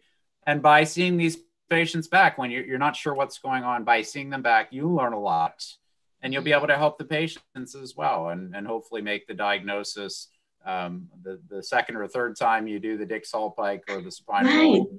And things look different, and things can become much clearer. So I would definitely recommend that to follow these patients closely when you're not sure. And also, I just want to comment that Dr. Silva has also passed and is a nystagmologist. She sent me a video of a patient she diagnosed with a cerebellar stroke that she identified and made sure that he didn't herniate and die at home. So congratulations. Thank you very much. And the last one is, what do you do with your horizontal jam cases? Do you use the vibrator? Do they work? I mean, I don't have one. I'm trying to get one. I'm asking my husband to buy me this stuff because I'm not really sure how to invest. But would you use it? I mean, is it good for the jam cases? So you're talking about a canal jam? Right, horizontal, which are the most difficult. Yeah, so if it's, I've seen two patients with what I was convinced was sort of a canal jam. So an otoconia that was sort of lodged in one canal to the point where it was completely occluding the canal. And one of those patients, I think I did a repositioning maneuver for posterior canal or for horizontal canal. I can't remember which. And then the otoconia, I think it was posterior canal. The otoconia dislodged from the posterior canal, presumably, but then wound up causing a canal jam in the horizontal canal. And then all of a sudden he had spontaneous nystagmus and was sort of yelling at me. And so I should have done some head impulses. I should have done something, but I just decided to shake his head to do a head shaking maneuver, and it immediately cleared up. Yeah. That was the first patient. The second patient had definite horizontal canal BPPV, and our technician was doing video head impulse on him. And with one of the head impulses, that otoconia that was sitting in the horizontal canal that we knew was affected, wound up occluding the canal with one of the head impulses, and all of a sudden he developed a spontaneous nystagmus, and then 10 seconds later it just stopped. So I guess that it sort of resolved itself. So I don't know. With one single patient, I was able to cure it with a therapeutic head shaking maneuver, but maybe some combination, if it's really stubborn, of vibration plus head shaking just to try to get things moving. Okay. Have you had a patient with a canal jam that lasted for a significant period of time? No. Maybe I'm not talking about. I meant the cupulolithiasis cases. Those long-lasting cupulolithiasis cases that you work and they improve partially, and you insist. And so you apply the vibrator with the help. I mean, my idea is that those debrids are some kind of integrated to the cupula somehow, and you cannot get them out. That's what I meant. Got it. Okay. So yes, I use a vibrator as well for those cases. There's no great evidence that a vibrator is better than no vibrator, but it makes sense, right? If it's adherent to the cupula, then it makes sense that it could work. It could be just enough to sort of to get the otoconia moving so that you can liberate the canal. But there's no robust evidence out there to say that this is how we should vibrate. We should vibrate for this long, and this is exactly what we should be doing. So okay, it doesn't exist yet. not that I'm aware of. Thank you very much. Yep. I have Thank a you little so question, but I wait my next turn. Yes, let's give Mireya Ramirez, Doctora Mireya Ramirez, the voice to say her comment or question. Yes, good morning. Thank you very much, Dr. Gold, for your nice lecture. I would like to ask you, I have a patient with downbeat nystagmus in the Dix-Hallpike maneuver, and his MRI is completely normal.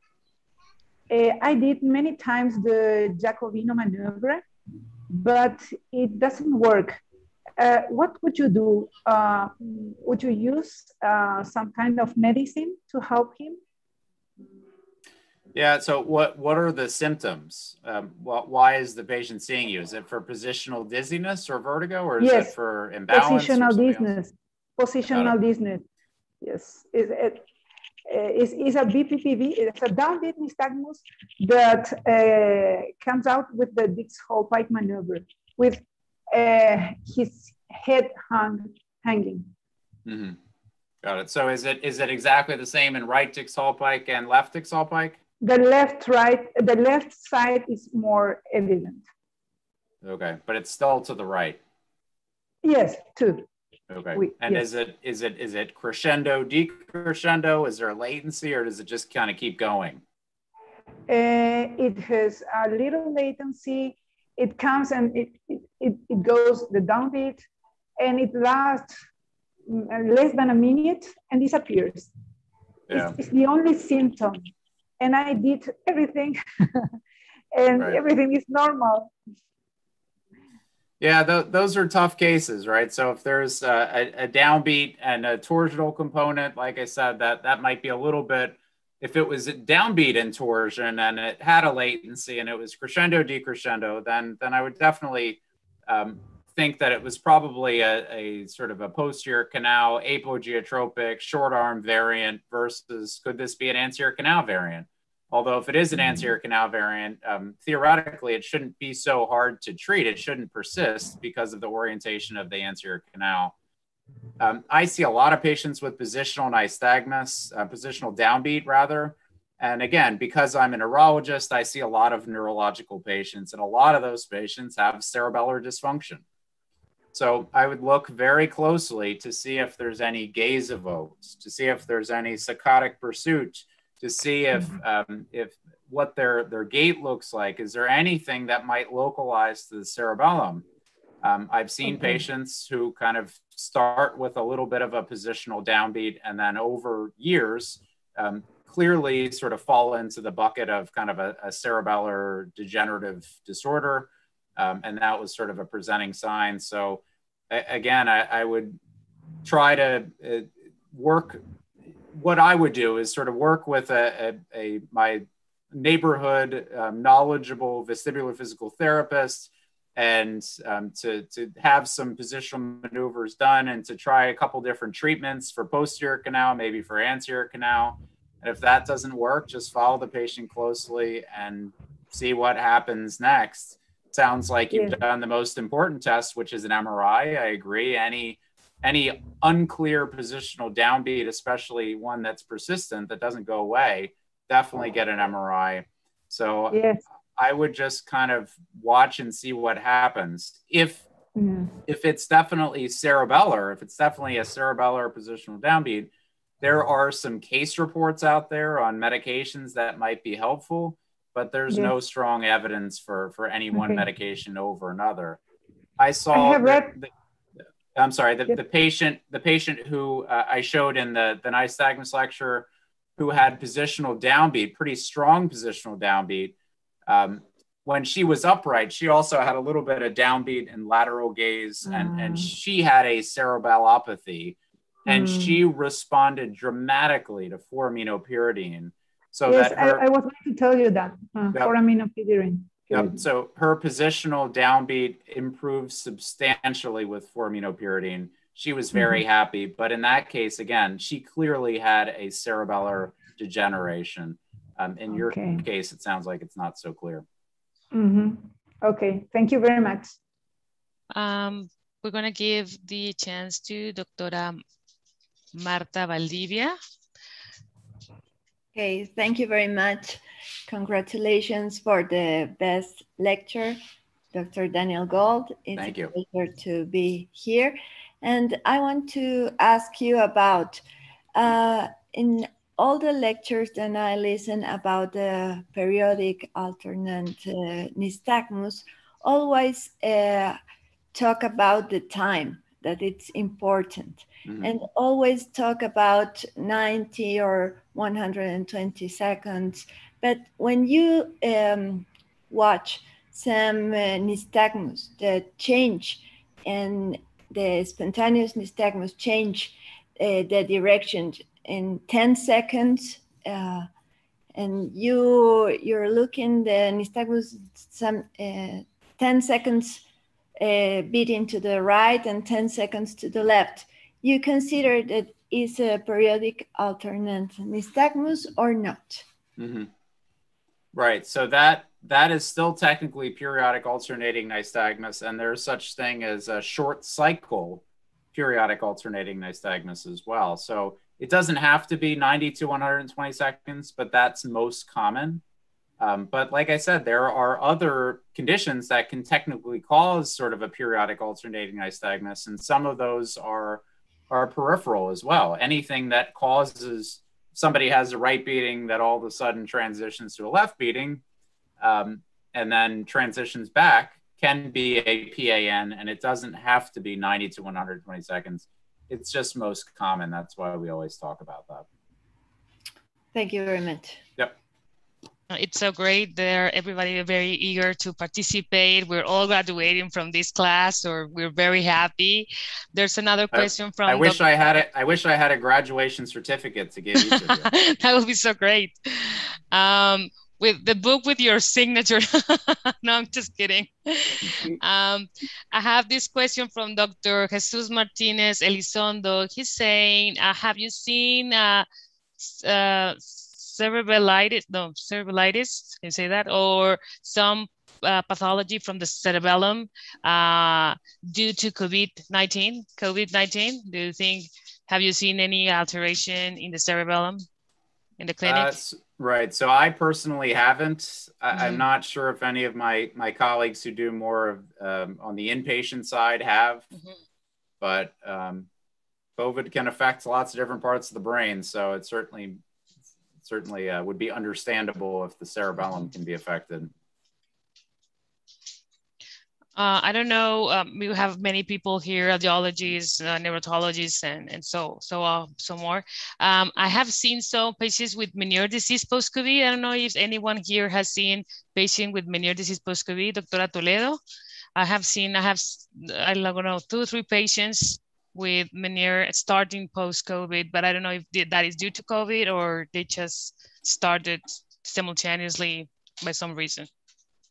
Yes, no, I don't have any case of Meniere's in COVID patient, in the same patient. Yes. I had some kinds of vestibular neuritis after having COVID. Okay.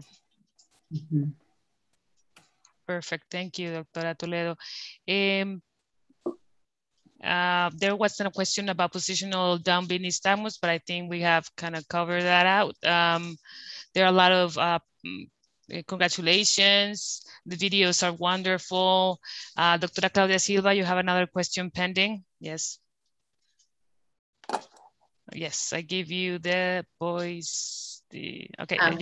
So many, no, for COVID, I've just seen a lot more of positional, BPPV cases, a lot. People from 2 months or 3 months in the use and the intensive care units, a lot of positional nystagmus, and for BPPV, and mostly horizontal canal, mainly. And the other question is for square wave jerks. For the do they give any symptoms in the elderly or in Parkinson patients? Do you think that do they feel anything about these eye movements, these signs?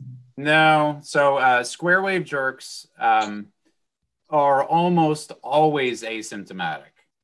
Okay. I've seen one patient who was really symptomatic from their square waves, and they really benefited from clonazepam, a benzodiazepine. But otherwise, it tends to be asymptomatic. As you said, it's common with Parkinson's disease or PSP, progressive supranuclear palsy. Those patients have other little eye movement abnormalities. They have hypometric saccades. They have saccadic pursuit. They have dry eyes. They have convergence insufficiencies. So it's also a little challenging to tease out which of those is responsible. Probably it's sort of a combination of everything, right? If you're trying to read, and lots of patients with Parkinson's or PSP complain of reading difficulties or have a lot of visual symptoms, is some of that related to their square waves? Maybe, but if it is, it's really to a very minor degree. Okay. And it's interesting that you mentioned about horizontal canal BPPV in COVID patients who are in the ICU. And in your respective countries, so in the United States, they're doing a lot of prone positioning for these patients. Yes. I wonder if that has anything to do with getting it sort of some otoconia stuck in the horizontal canals more than you might expect in somebody who's been in the ICU for a while. Right. And for the masticatory neorrhythmia that you mentioned, what is exactly that? What is the symptom? What do they complain about? Yeah, so that it's extremely common. I've never seen a case of that. Oculomasticatory myarrhythmia and Whipple's disease. So Whipple's disease, they have pendular nystagmus that's sort of convergent, divergent. I've never seen a case. It's extremely rare. If you do a Google search for oculomasticatory myarrhythmia, you're probably only going to find one video. It's the same. It's the same video that's been used for the last 30 years because there's just not much else out there. Great. Maybe that's what the cat had and nobody cared. No. Correct. So, yeah. So, and those patients tend to have a lot of GI symptoms as well. Here we go. Let me share my screen. This is from somebody else's collection. From I think Dr. Shirley Ray, who's sort of the, I guess you could call her the grandmother of neuro-ophthalmology. And let me just share my screen here. I'll show you what oculomasticatory myarrhythmia looks like. And again, this is the example that's used over and over and over because there's not much else out there. Mm-hmm.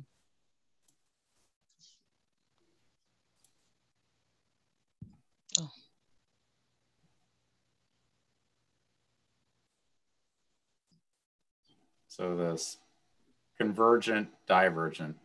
Oh, perfect. Mm-hmm. Wow. And you can see his mouth moving too. Mm-hmm. That's pretty clear. But I thought that when the patient chewed, it produces the eye. Right, that's what I thought. No, it's the opposite. I'm sorry, say that again. Sorry, I was trying to stop that. I kept hearing her talking over me. It's just that there is a synchrony between the eyes and the masticatory movement. It's not that people chew and then they have the movements. Okay, thank you. No, it's spontaneous. Well, I have just something as the last question. I want to know more about Brown's nystagmus. Is it always from the cerebellopatine angle tumor, or can it be in the ventricle, or what would be the pathophysiology or the cause of the Brown's nystagmus, and how can you define it very clearly? Because for me, it's very hard to grasp the definition of Brown's. Right. So the definition would just simply be using vestibular nystagmus in one direction and then gaze evoked in the opposite direction. Okay. But let me find, here are some figures from my book. Let me just share my screen here. So I guess I would say that the other most common place to have Brunn's nystagmus is in the medulla. So if the horizontal canal afferents are going to go to the medial vestibular nucleus and the subnuclei of the vestibular nucleus, right? So the MVN here.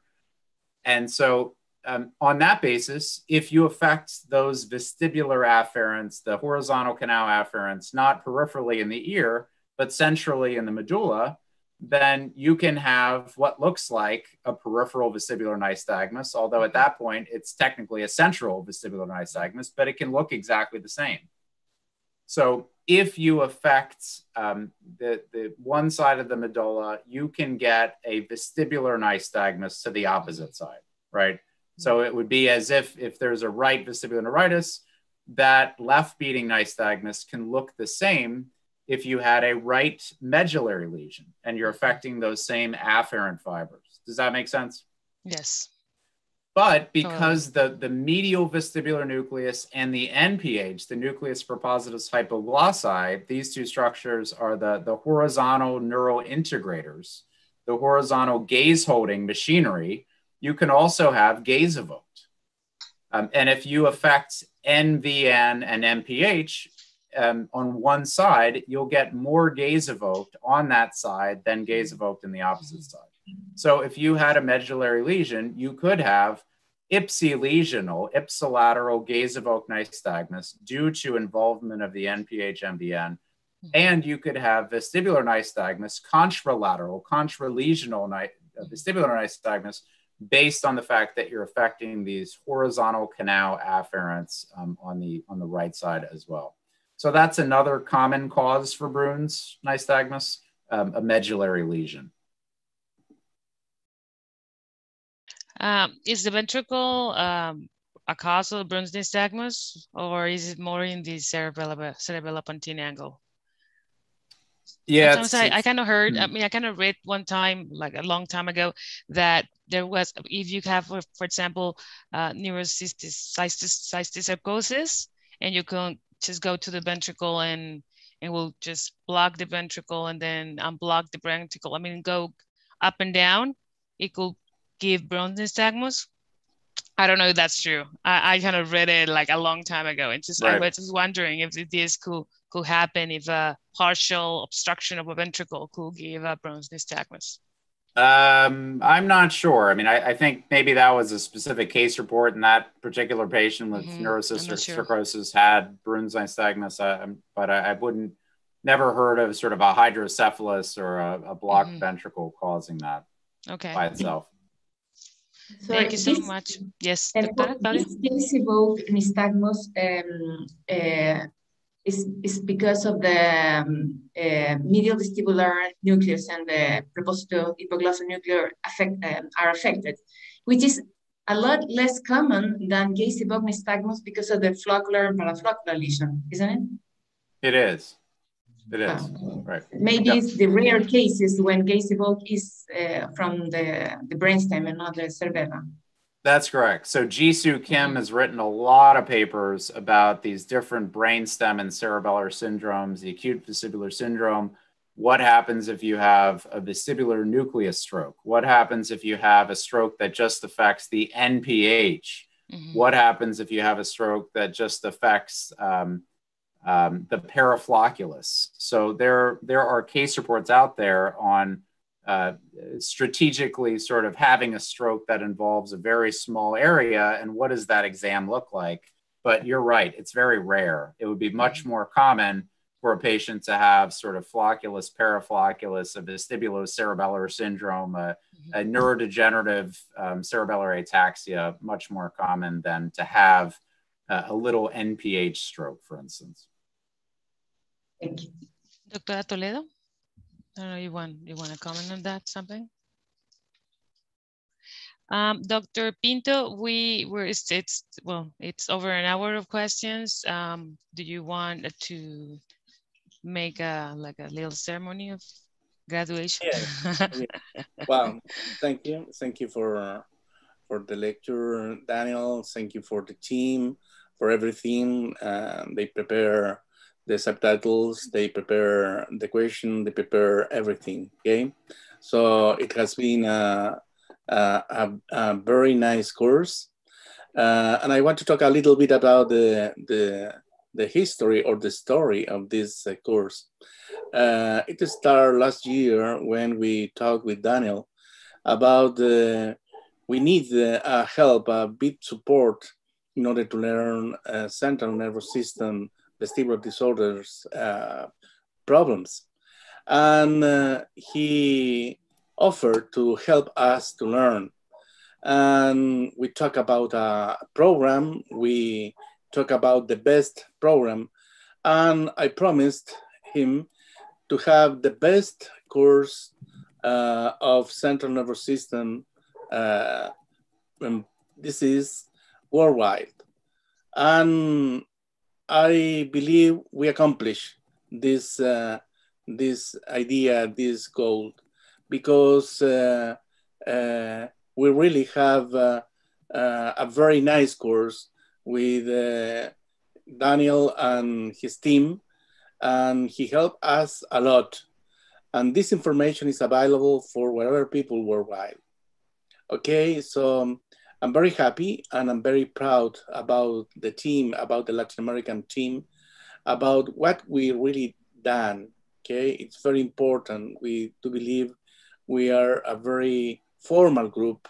It means we did our best in order to get the best course. So we don't have nothing to give you, Daniel, in order to say thanks. Okay, I do believe there is no words to express this thing, but probably our patients will be beneficiated with the knowledge you share with us.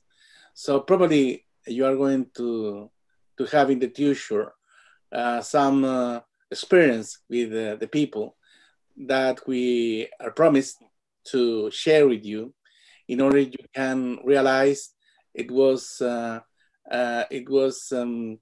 effort for you and for your team that was necessary and important. Okay, so thank you very much. I'm going to share with you a small certificate. Okay, I don't know if you can see it. Okay. This is a certificate for, we really appreciate your. That's great. Are you going to send that to me, or do I have to take a screenshot? No, we are going to send you, of course. All right, sounds good. Yes. Okay, we always have the help of Dr. Monica Davila from Costa Rica.